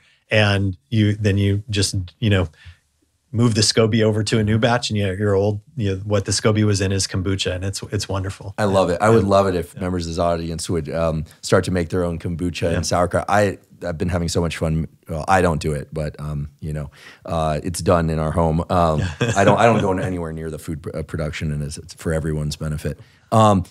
So. How much fermented food, and then were they consuming? And because you mentioned the number of grams approximately of fiber, and but was it in servings, ounces? How many times a day? Early day, late day? Right. Yeah. So we had a wonderful dietitian instructing people for this, and her name's Dahlia Perlman, and she really was the key and is the key for many of our studies for getting people to eat differently. And the general instructions were for people to eat as much fermented foods as possible. More is better. And the reason is that with this initial study, we really wanted to maximize our chance of seeing a signal if there was something biological going on, with the idea that if the dose was excessive and not easily achievable by a lot of people in the end, we can go back and say, okay, this is the point at which we lose the biological signal. But people during the height of the intervention phase was 6 weeks. During the height of that, we're up over 6 servings on average per day of fermented foods. So kind of 2 servings at each meal. And the ounces or weight or size, it really depended on what the fermented food was, and we just told them to stick to what was a recommended dose on the package that they were buying. For kombucha, it'd be like a 6 to 8 ounce glass, sauerkraut like a half cup or something like that, and the same with yogurt. Great. So, what were the results? Yeah. So the results astounded us in a way, but then thinking more deeply, and it'll be evident even after I explain it in the context of this conversation, likely why we saw the results we saw. The results were astounding because our hypothesis going into this was that the high fiber diet was going to give the massive signal. We know that this is the big deficiency in the Western diet. All the mouse studies have told us that high fiber really leads to a much healthier microbiota, can lead to positive changes in the immune system. And in fact, even when we had we had wonderful donor support, but still a limited amount of money. When we started this study, my lab was really very eager to do the high fiber part of this really well. And Christopher kind of had to twist our arms to do the fermented food side of it. And we thought it was kind of quirky and neat, like live microbes should be exciting, like let's try it. So we put that in, and it turns out that we were very thankful that he twisted our arms, because it was that high fermented food arm that really gave us the big signal. Even though our hypothesis was that the high fiber was going to lead to more short chain fatty acids produced in the gut, more diverse microbiota, less inflammation in the immune system, we didn't see that across the cohort. We actually saw very individualized responses to the dietary fiber. And I'll come back to what those responses were. The big signal really was in the fermented food group. We saw all the things that you would hope to see in a Western microbiota and Western human. We saw this increase in microbiota diversity over the course of the 6 weeks while they were consuming the fermented foods. And we can't always say that higher diversity is better when it comes to our microbial communities. We know there are cases, for instance, bacterial vaginosis, where higher diversity is actually indicative of a disease state. But we know in the context of the gut and for people living in the industrialized world, higher diversity is generally better. We know that there's a spectrum of diversity. People with higher diversity generally are healthier. If you can push your diversity higher, you're in better shape. And so we saw that increase in diversity. And then the major question is what happened to the immune system as these people were increasing their gut microbiota diversity through the fermented foods. We did this massive immune profiling, and we see a couple dozen immune markers, inflammatory markers, decrease over the course of the study. So we measure these at multiple time points throughout the course of the study, and there's kind of this stepwise reduction in things like interleukin-6 and interleukin-12, a variety of kind of famous inflammatory mediators.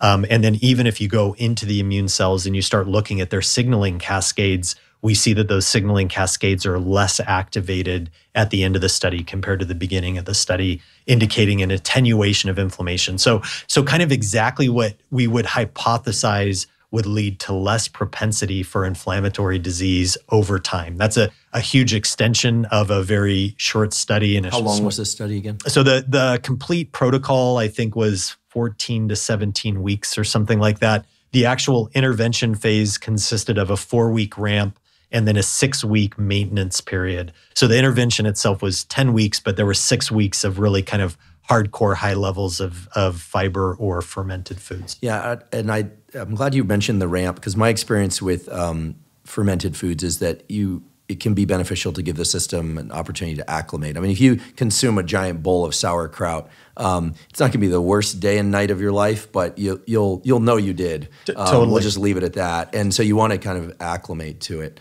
I'm at the point now where some people might think this is gross, but after I exercise, I've been sweating a lot. I like the saltiness of I actually drink the liquid that the sauerkraut has been stewing in, and I like to think that I consume some fermentation that way. It's salty. It acts as kind of a post-training replenishment. But if I had done that 6 months ago straight off, I think it would have been pretty rough on my system. I started taking little bits of it and then adding it each day. Totally. And so both with the fermented foods and the fiber, it's well known that this kind of gradual ramping is a really important way of mitigating bloating and other kind of digestive discomfort that can happen when your microbiome reconfigures and starts fermenting more and changing community members. So you should take that ramp at your own pace. If something seems to be going wrong, just kind of level off, stay there. We did this in a very delicate way to get people up to the high dose.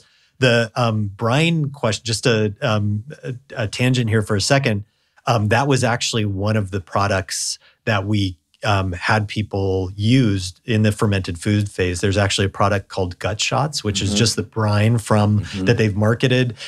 We actually are now studying it in the lab. I just actually, before this, came from a lab meeting where a GI fellow in my lab is actually putting Gut Shots, sterilized gut microbe or the fermented fermentation microbes removed or present into mice and looking at changes in their mucosal immune system. So we're studying this in detail now because it's a rich source of lactate and a bunch of other interesting metabolites. I love that my weird behavior is inadvertently being studied at Stanford Medicine. I want to just mention something about the Gut Shots. Those are sold as a drink.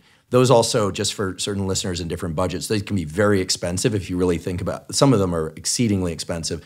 But what I described before with making your own kombucha it's not quite brining, but the homemade sauerkraut, that protocol is out there, as I mentioned in Tim's book, the 4-Hour Chef, and you get a lot of the brining from that, an almost endless amount. A cautionary note: I once went into the refrigerator and saw something similar to Gut Shot. It wasn't Gut Shot, and I drank the whole 12-ounce bottle and realized that it was 24 servings. And that's where I got my initial experience with what it is to not do a ramp-up phase. Yeah. I do not recommend doing that. Some of these, it's very potent, it seems, and you can consume, even a half an ounce or an ounce. Very potent from the standpoint of fermentation, but also very salty. So, there's a lot of effects that can, don't do what I do, no, at least not at the outset. And but so that is an experienced warning. So they did this, as I recall, there was a swap condition or there was a halt condition. So you did controls, right? It wasn't just comparing groups. You had individuals who were initially in one group or the other move to a different group, correct? Well, so to stop and then return. Yeah, we actually just did a stop and followed them during a washout phase. And the ideal situation for dietary interventions like this are to do crossover studies, as you're suggesting. We've recently completed a ketogenic versus Mediterranean diet intervention. Are those data published yet? Not yet, but Christopher's been tweeting a lot of these data, and there's a paper in revision right now. So if you go to Christopher Gardner's Twitter feed, you'll be able to find him reporting some of the early results of this study. Can you give us a snippet of, was there a superior, just give us you don't have to tell us which one, but was there a superior condition of either Mediterranean versus ketogenic? So the metabolic effects of these, it's a beautiful study. I should let his group comment on that. The microbiota data we actually are just generating now. So the study that his group has put together from this is largely independent of the microbiota data, and now we're doing a more in-depth analysis, and I'll have more to say about that in the future. Yeah. But we'll return to that. But it's a super exciting study because it is one of these where people eat a certain way, and what's really beautiful about this is we even got food delivered for part of the intervention, so we had complete control over what they at least had available to eat. And then the second phase, they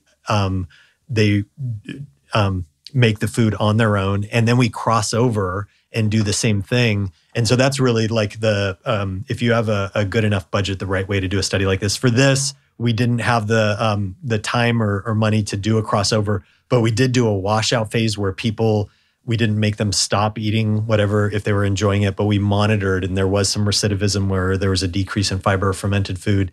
And we could see, for instance, diversity start to plateau and reverse in many of these people. So there does appear to be like a need for maintenance of the intervention to maintain the perceived health benefits that we were measuring.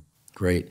We will provide a link to the study in the caption. And thank you for that very clear and thorough description from one of the investigators involved in the study. It's great to go direct to the source. Anecdotally, were there improvements in mood, in resistance to colds and infection during the course of the study? And this is kind of a prelude to where I'm headed next, which is there is a tremendous amount of interest in the so-called gut-brain axis. But also, I want to make sure that we talk about how these microbes and the conditions they're establishing in the gut are creating positive or negative health effects. I mean, actually, basically how signals get out of the gut. Totally. So I certainly notice that when I'm eating more fermented foods or there's probiotics in drinks I consume and so forth, that I feel, quote unquote, air quotes, completely subjective, I feel better. Yeah. I wish there was an objective measure of feeling better, but I seem to think more clearly, sleep better, mood, et cetera, and I know I'm not alone in that. And anytime I've taken harsh antibiotics, I feel worse. But then again, I'm usually taking them because I'm feeling bad about something else, right? I don't take them just because. So did people say they were feeling better in any way? And if so, what did you observe? And again, we're highlighting these as anecdata. Yeah, totally. We, as part of this effort to look at how dietary interventions affect our health and well-being and so forth, and microbiome and immune system, we interact with a lot of people who have read our book or, kind of have become microbiome enthusiasts and have implemented a lot of these changes in their personal life. And I hear the same thing that you're saying, Andrew, that, tons of people say they have more energy, they think more clearly, they sleep better, their family is nicer to each other, like the number of crazy things. Mm-hmm. And it's really hard to uncouple, is this because these people have taken charge now of what they're eating and just feel better in general for being in control of kind of what they're doing? Or is there this cascading set of effects that are actually, impacting our kind of emanating from the gut-brain axis. And so we actually implemented a bunch of questionnaires and even a cognitive test to try to get at some of this. And I should say, the list of this goes on and on. There are people who claim that their complexion improves and that their allergies, and there's probably all sorts of ripple effects. If you can affect your inflammation, we know that you can affect your cognition. We know that you can affect your skin and inflammation that's occurring on your skin. So I really think that there is a basis for a lot of those anecdotes. It may just be hard to see in a short study and in a small cohort of people over a short period of time. But we didn't really see significant things associated with cognition and moods and all of the things that we were testing for. Which there could be a variety of explanations for that. We also have a standardized stool measure that people use, and there was kind of less constipation, better bowel movements over the course of both of these interventions. So it did seem like bowel habits improved, which a lot of times can lead to better moods, but that we weren't able to measure that. The classic psychoanalysts would have a field day with that. Yeah. What sorts of interesting things did you observe in the fiber group? Because it's clear that group yielded some unexpected findings in both directions. Things you expected to see, you didn't see as to the same amplitude as you did in the fermented food group, but I'm guessing you also saw some very interesting things in the fiber group. Totally, yeah. So we started looking at the data in more detail when we didn't see the cohort-wide response. And one of the things we observed is that in measuring all these immune parameters, there appeared to be 3 different groups of kind of immune responses that we were seeing. One group that got overall less inflammatory, and then 2 other groups that kind of had a mixed result, partly more inflammatory, partly less inflammatory in all these markers that we were looking at. And when we started digging into like what aspect of the biology of those people dictated or predicted which group they fell into, the really interesting part is the people with the highest diversity gut microbiomes to start the study were the ones that were most likely to have the decreases in inflammation. And so data seem to be telling us that if you start off with a diverse microbiota, maybe one that's better equipped to degrade a wide variety of dietary fiber, you're more likely to respond positively to it. If you have a very depleted gut microbiome, you're not as likely to be able to respond to it. And thinking back to that experiment that we talked about before with the multi-generational loss of fiber fermenting microbes in mice that were fed a Western diet, it may be that many of us in the industrialized world have a microbiome that's so depleted now that even if we consume a high fiber diet, at least for a short period of time, we don't have the right microbes in our gut to degrade that fiber. And this has actually been observed by other groups. Beautiful study out of University of Minnesota looking at immigrants coming to the United States. And, within 9 months, but certainly over the course of years, immigrants that come here lose a lot of the diversity in their gut microbiome, but a lot of the fiber degrading capacity in their gut microbiome too. So it could be that over time, this becomes a one-way street and it's hard for us to recover the microbes that actually can degrade the fiber. And I think that this probably intersects with sanitation in our environment and the fact that we don't have access to new microbes that might help us degrade the fiber, that we actually have lost these microbes and they're in some ways irrecoverable without deliberate reintroduction of fiber degrading microbes. I can recall from childhood there were kids that would eat dirt. Yeah. And snails and stuff that just sounds totally disgusting, but kids covered with mud and that maybe not so much anymore. And certainly during the pandemic, there's been a lot more use of these hand sanitizers that prior to that people seemed pretty spooked about, but then obviously they prioritized them. You have children. Do you encourage them to when they were young? Did you encourage them to interact with pets and dirt and absolutely stuff in the environment, provided that stuff wasn't immediately toxic? Yeah, exactly. So this is really it's a continual cost benefit analysis. I think I will say that, with the pandemic now and certainly just with infectious diseases in general, it's really important to be aware of, the possibility for compromising your health through the spread of germs. And so that is just, hand washing is important, and we have to be careful with, the spread of germs. But I do think that, the sanitization of our environment has gone overboard with the, various things being impregnated with antibiotics, shopping carts and things like that, and toothbrushes. And, it's like antibiotics and things for killing microbes are everywhere. And when we were raising, when our daughters were young and we were making these decisions, the calculations that we would make were really, one, how likely are they to encounter a disease-causing microbe? If we've been out, on a hike or in our garden, just kind of working in the dirt or whatever, maybe it's not as important to wash your hands before you have lunch, even if there's a little bit of dirt on them. If they've been in a public playground where maybe there's other kids with germs, or maybe even chemicals like pesticides and herbicides that are being used, maybe it's more important than to wash your hands. Certainly if you've been in the grocery store or on the subway, probably a good idea to wash your hands. But so I think you really need to think about kind of the context of it, and exposure to microbes from the environment is likely an important part of educating our immune system and keeping the proper balance in our immune system. And it's just a matter of figuring out the right way to do that safely. And it may be that the fermented food result that we saw is a way of tapping into those same pathways, kind of an environmental exposure to microbes that's safe. Interesting. I'd like to touch on how signals get from the gut to the rest of the body. And we probably don't have time to go into all the systems that benefit from having a diverse microbiome or a healthy microbiome, but we talked about the immune system. There's active signaling and transport from the gut all along its length, as far as I know, into the bloodstream and to other organs and tissues. So for the immune system, it seems straightforward. You could reduce the amount or number of inflammatory cytokines like IL-6 and so forth, maybe increase the anti-inflammatory cytokines like IL-10 and others. But we know there's a gut-brain axis of neurons that literally talk in both directions between brain and gut.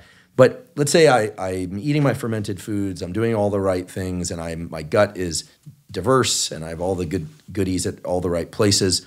How is it that the fact that those microbiota are thriving is conveyed to the rest of the body?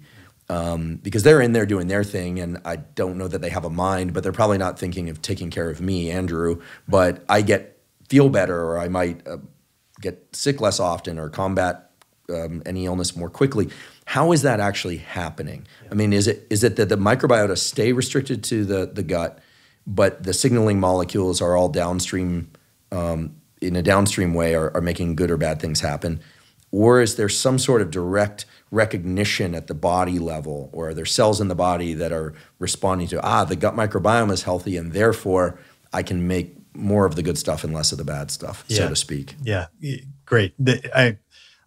You're right. It's super complex. There's a huge array of ways that our body perceives both the microbes and the molecules that they produce in our gut. And the molecules they produce are, of course, a product of what microbes are there, and then what they receive as kind of metabolic inputs, what we're eating, and what other microbes are present in the environment, providing molecules to them.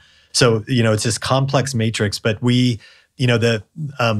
probably the simplest place to start is just the immune system. We have an immune system that, the vast majority of immune cells in our body are located in our gut, just because there's such a dense population of microbes there that have, we consider them beneficial microbes, but they're only beneficial if they're in the right spot in the gut. As soon as they mislocalize, we know that they can become opportunistic pathogens. And so the immune system really playing an important role to keep them in place is essential for this system not moving into a disease space. The immune system has a variety of ways of monitoring what microbes are there. There are actually specialized structures in the gut known as Peyer's patches that actually take up microbes. They actually allow microbes to transit into this population of immune cells in a very controlled way so that that set of immune cells becomes educated as to what microbes are just on the other side of the barrier. Wow. It's like a kind of like a border patrol. Exactly. Yeah. So they bring them in, they fingerprint them, and then have kind of this set of responses ready to go if needed. Amazing. There are other cells known as dendritic cells, special types that actually send long arms, these processes out into the lumen of the gut and do the same thing, take up microbes, bring them back in and sample them.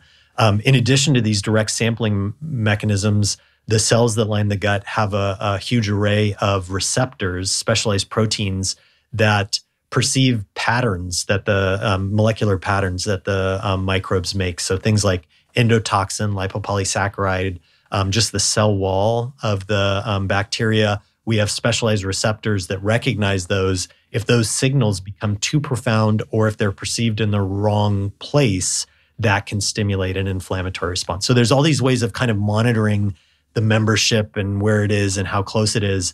But then there's this whole other set of ways of perceiving metabolic activity and what's happening in the gut. And you mentioned before this direct, these cell types that express taste receptors in the gut and have ways of sampling dietary components. There are those same types of analogous cells in our gut that are perceiving metabolites produced by the microbiota so that our bodies can perceive what sort of metabolic activity is going on. And then, in addition to that, there's this tremendously important enteric nervous system that's sending signals back to the brain, dictating things like motility. Do I get rid of what's in here? Do I move it along quickly? What actually is happening? Do I need to interact with immune cells? So there's this really complex array of interactions between the different cell types. And then a lot of the cells that are in the gut perceiving all of these signals, a lot of the immune cells can actually get up and leave. They can, get into the blood, cycle through, and then home to other regions of the mucosal surfaces, so that mucosal surfaces are educated broadly against what's passing through our gut. So there's a variety of ways of cells communicating, and then a lot of the molecules that the microbiota makes can actually make their way into the bloodstream directly. And so, the array of molecules is still being defined. We're trying to figure out what all these chemicals are. We've mentioned the short-chain fatty acids, but those are just the tip of the iceberg.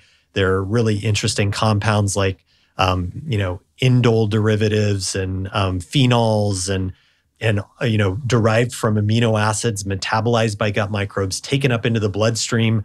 And then we further metabolize these. They become kind of co-microbe host metabolites. And then they can go on and bind to different receptors throughout our body, anywhere our bloodstream has access to, and start to trigger signaling cascades. Is it known whether or not any of those molecules are small enough to cross the blood-brain barrier? Because the hypothesis and the current thinking is that neurotransmitters manufactured in the gut and signaling along the gut-brain axis, literally neurons talking back and forth electrically from brain to gut and gut to brain, is what regulates things like mood, or at least in animal models. And there are some emerging human studies, improvement of symptoms in autism spectrum disorders, maybe even in ADHD. What I'm basically saying here is there is some evidence emerging that improving the gut microbiome can improve outcomes in psychiatric and developmental disorders. But what you're telling me is that the microbiota themselves are manufacturing chemicals that can make it into the bloodstream, and therefore I'm asking if those chemicals can move from the bloodstream into the brain directly. It may not be a gut-brain axis via neurons. It actually could just be seepage of serotonin into the brain or acetylcholine into the brain, for that matter. Totally, yeah. And the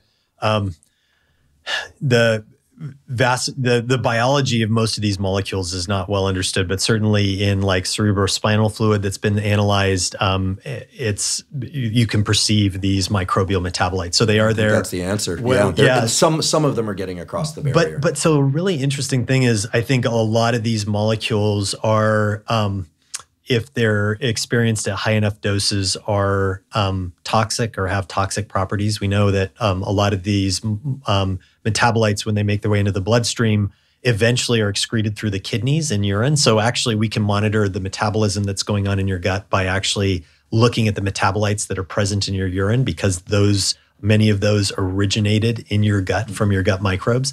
But people with kidney disease, whose kidneys filtering process is not functioning properly, actually build up high levels of many of these metabolites into the bloodstream.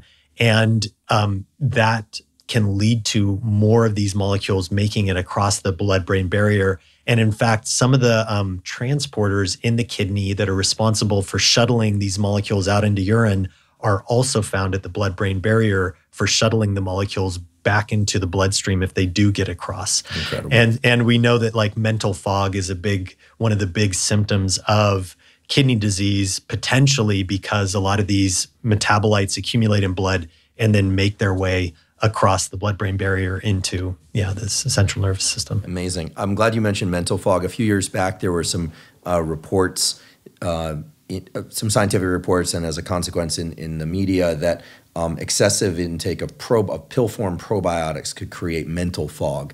I don't know if that ever took hold. It raises a general question about pill form probiotics. I took them for a few years just thinking that would be good for my gut microbiome, and then I switched to the fermented food thing largely as a consequence of the work that you and Chris published. But what's the thought about probiotics for the typical person that's not recovering from a round of antibiotics or right. that has been prescribed them?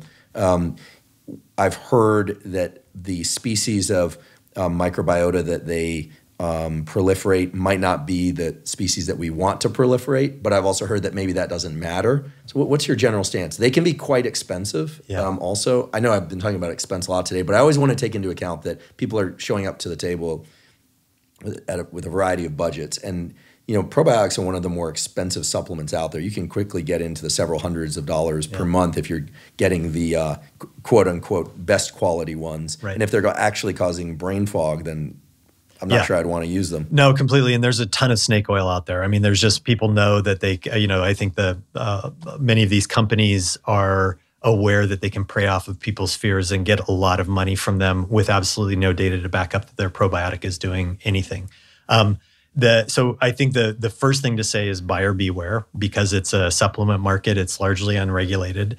And that means that there are a lot of bad products out there, and a lot of products that even though they're not intended to be bad, just don't have great quality control. There have been several studies that have taken off the over-the-counter, just kind of off-the-shelf probiotics, surveyed what's in there based on sequencing, and shown that what is in there does not match what's on the label. So that's true of many supplements and unfortunately supplement companies. This is something we get into on the podcast a lot. There are reputable brands and they go through a lot of work to get things right, and there are many that just, for whatever reason, it just doesn't match what's listed. Exactly. And so there are places that probiotic companies can send their product to have it independently validated. So you want to look for that sort of validation on a product. There also are names that are just very well known, and it's their reputations are on the line, so they probably invest a little bit more in quality control than maybe some of the other lesser known names. But there's a huge range of data on probiotics, and I think the thing that we kind of recommend is try to find good products and then experiment for yourself and see if you can find something that works for you. I know people who have experienced constipation and don't want to change their diet and have found a probiotic that helps them with that. If you can find that right mix, great. That's wonderful. I would say that the data right now is not overwhelmingly positive for what probiotics do to the gut microbiota. So there have been some nice studies looking at the impact of probiotics on recovery after antibiotic treatment, and it appears to slow down the recovery of the mucosal microbiota. And some other studies that have where the big signal isn't seen as you might hope with a probiotic that's supposed to treat a different disease. There have been meta-analysis that do suggest in certain instances recovery from antibiotics, that even though it may cause your microbiota to recover more slowly, that it may actually prevent diarrheal disease, recovery from viral diarrheas. Probiotics may help. But because there's such a huge range of products and because each person is their own little caper when it comes to the microbiome, it's really hard to know whether there are great products for a given indication. The really good advice that I've heard is try to find a study that supports in, a really well-designed study. And this is very hard for people who aren't scientists to evaluate. But so, if you're experiencing a medical problem or want to consult a doctor, that might be helpful. But finding a study where a specific probiotic has successfully done whatever it is you're looking for, and then sticking with that probiotic is really the best recipe as a place to start in this space, I think. And what about prebiotics? Because there are a number of reasons why I can imagine that prebiotics would be beneficial, which essentially you're pushing the fiber system, which we talked a lot about today. Yeah, absolutely. The studies that have been done on prebiotics, it's really kind of a mixed bag of results.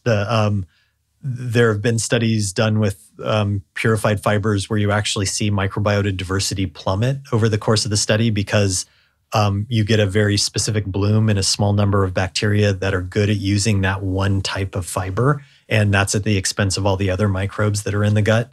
And so it's really hard to replicate with purified fiber what you'd get, for instance, at a salad bar in terms of the array of complex carbohydrates that you would be exposing your microbiota to. And I think the kind of broad view of this in the field is that consuming a broad variety of plants is and all the diverse fiber that comes with that is probably better in fostering diversity in your microbiota than purified fibers. Now, there are, again, a lot of people who benefit from purified fibers, either for GI motility or for other aspects of GI health problems that they've been experiencing. Again, I think it's the type of thing where you have to try to find the thing that's right for you. But there also are studies that suggest that if you layer rapidly fermentable fibers on top of a Western diet, you actually can result in weird metabolism happening in your liver because you have this incredibly rapid fermentation of fiber along with a lot of fat coming into the system. At least that's the theory. And in a mouse study that was published a few years ago, they actually see that a subset of the mice develop hepatocellular carcinoma when they're fed a high-dose prebiotic liver cancer yeah. on top of a Western diet. So whether that's representative of human biology, we don't know. But purified fibers are definitely very different, both in terms of the diversity of structures, but also in terms of how rapidly they're fermented in the gut. Because if you are eating plants, the complex structures there really slow the microbes down in terms of fermentation, and you end up with a slow rate of fermentation over the length of your colon, as opposed to this big burst of fermentation that can happen if you eat something that is highly soluble and easily accessed by the microbes. Interesting. So I guess, is it fair to come back to this idea, trying to avoid processed foods, the highly palatable foods, they're all sometimes super highly palatable foods, they're now called, that are packed with hidden sugars, emulsifiers. So it sounds like some fiber is good, and despite the outcome of the study, you identified that if you have the appropriate microbiota, then you will one will respond even better to the fiber, maybe a longer ramp-up phase for those folks. And then the fermented foods, because there's no reason why you can't do both. And as we've talked about before, a lot of fermented foods have fiber, so you can kill two birds with one stone. Totally, and it could be that the diversity increase that we saw in the high fermented food group could be something that would aid the high fiber group. And so now we're planning another study coming up where we're doing high fiber, high fermented food, and then fiber plus fermented food, just to see if there's a synergistic effect there. Great, I want to enroll. Seriously, although I guess I'm biased because I sort of know where you're trying to. Is it blood draws that you use to measure the inflammatome? Exactly. So we do blood draws like blood every draws 2 weeks. Don't lie. So that's good. Right. So you've covered a tremendous amount of information, and I'm incredibly grateful. This was an area of biology that, despite having learned a lot about through papers and going to talks and reading articles in the media, has remained somewhat mysterious to me until today. You've given us a very vivid picture of how this system works. Where can people find out more about the work that you're doing? We can certainly provide links. And you and your wife, who co-run your lab, you have a book on this topic. So could you tell us about the book, where we can learn more about the Sonnenburg lab and the work that you're doing? Maybe people will even try and enroll in some of these studies. Yeah, fantastic. Yeah, it'd be great if we could get people to enroll. We're always looking for willing participants. So Erica, my wife, and I wrote a book called The Good Gut, and that really was a response to how we were changing our lives in response to being in the field, being very familiar with the research, seeing that a lot of our friends that weren't studying the gut microbiome but were very well informed, many of them scientists, were not doing the same things we were doing. And it was very clear that it was just the lack of information funneling out of the field to other people. And so we wanted to make that accessible to people who are not microbiome scientists. There's also a really interesting story. We were at a conference site that just has scientific conferences all summer long, week after week after week, different fields. And so it's people that work there that are just dealing with these new groups coming in week after week. And the week we were there for a microbiome conference, people that work in the dining commons came up to us and they said, "What group is this? This is weird." And we're like, "What's weird?" And they said, "We can't keep the salad bar stocked." And it was very clear that nobody was doing what we were doing until we'd go to a microbiome conference, and then everybody was doing the same stuff that we were doing. And so we wrote this book to talk about our personal journey and kind of the science in the field, and just to lay a foundation for people if they want to start thinking about these changes. And then, in terms of kind of connecting with our research, certainly there's the Center for Human Microbiome Studies at Stanford, which is kind of our home base for doing a lot of these dietary interventions. We list the studies there, give more information on what we're doing. And then we have a lab website too that people can go to and read more about our research. We're always looking for participants for our studies. Great. Well, we will provide links to all of those sources. And I just want to say thank you so much for sharing with us your knowledge, for the incredible work that you and Erica, your wife, and Chris do and are continuing to do. I think this is an area that, when I started my training, I heard a little bit about microbiota, and I always just thought those are people that work on infectious disease and like all the bad stuff. So it's interesting and really important that people realize that we're carrying all this vital cargo, and we need to take care of the cargo so it can take care of us.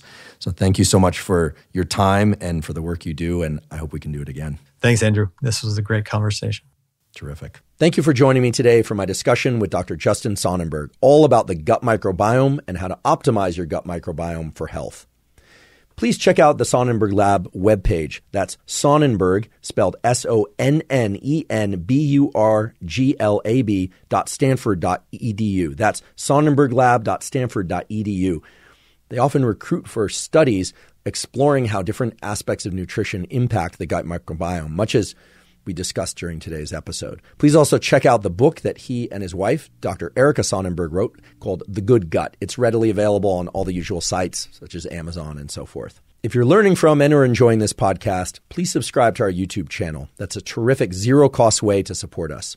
In addition, please subscribe to the podcast on Apple and Spotify. And on Apple, you have the opportunity to leave us up to a 5-star review. You can also leave a comment on Apple if you like. The best place to leave us comments and feedback, however, is on our YouTube channel in the comments section. There you can suggest topics that you'd like us to cover in future episodes, guests that you'd like us to interview, and give us feedback about any of the material that you've heard or watched on this podcast. Please also check out the sponsors mentioned at the beginning of today's episode. That's the best way to support this podcast.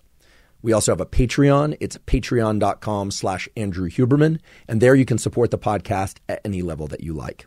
On many episodes of the Huberman Lab podcast, including today, we discuss supplements. While supplements are certainly not necessary for everybody, many people derive tremendous benefit from them for things like sleep and focus, and indeed, gut microbiome support. The one issue with supplements, however, is that many of the supplement companies out there do not independently test their supplements, so there isn't tremendous confidence in all supplements that they contain the amounts of the ingredients that are listed on the bottle and that the quality of the ingredients is where it should be. For that reason, we've partnered with Thorne. That's Thorne, Thorne, because Thorne supplements are known to have the very highest levels of stringency with respect to the quality of the supplements and the amounts of the supplements listed on their bottles, list what's actually in the containers, which is essential. If you'd like to see the Thorne supplements that I take, you can go to Thorne, thorne.com/U/Huberman, and you can get 20% off any of the Thorne supplements that are listed there. Also, if you navigate deeper into the Thorne site through that portal, thorne.com/U/Huberman, you can also get 20% off any of the other supplements that Thorne makes. If you're not already following Huberman Lab on Instagram and Twitter, please do so. There I cover topics about science and science-based tools, some of which overlap with the content of this podcast, much of which is separate and unique from the content of this podcast. We also have a newsletter. It is called the Neural Network Newsletter. Once a month, we put out short summaries of podcast episodes and key takeaways, actionable takeaways in particular. You can sign up for that by going to hubermanlab.com. You can look in the menu, look for Neural Network Newsletter. You can download previous newsletters to take a look at what those are like and about, even before signing up. If you subscribe, we don't share your information with anybody. The privacy policy is made very clear at hubermanlab.com. So thank you once again for joining me for today's discussion about the gut microbiome.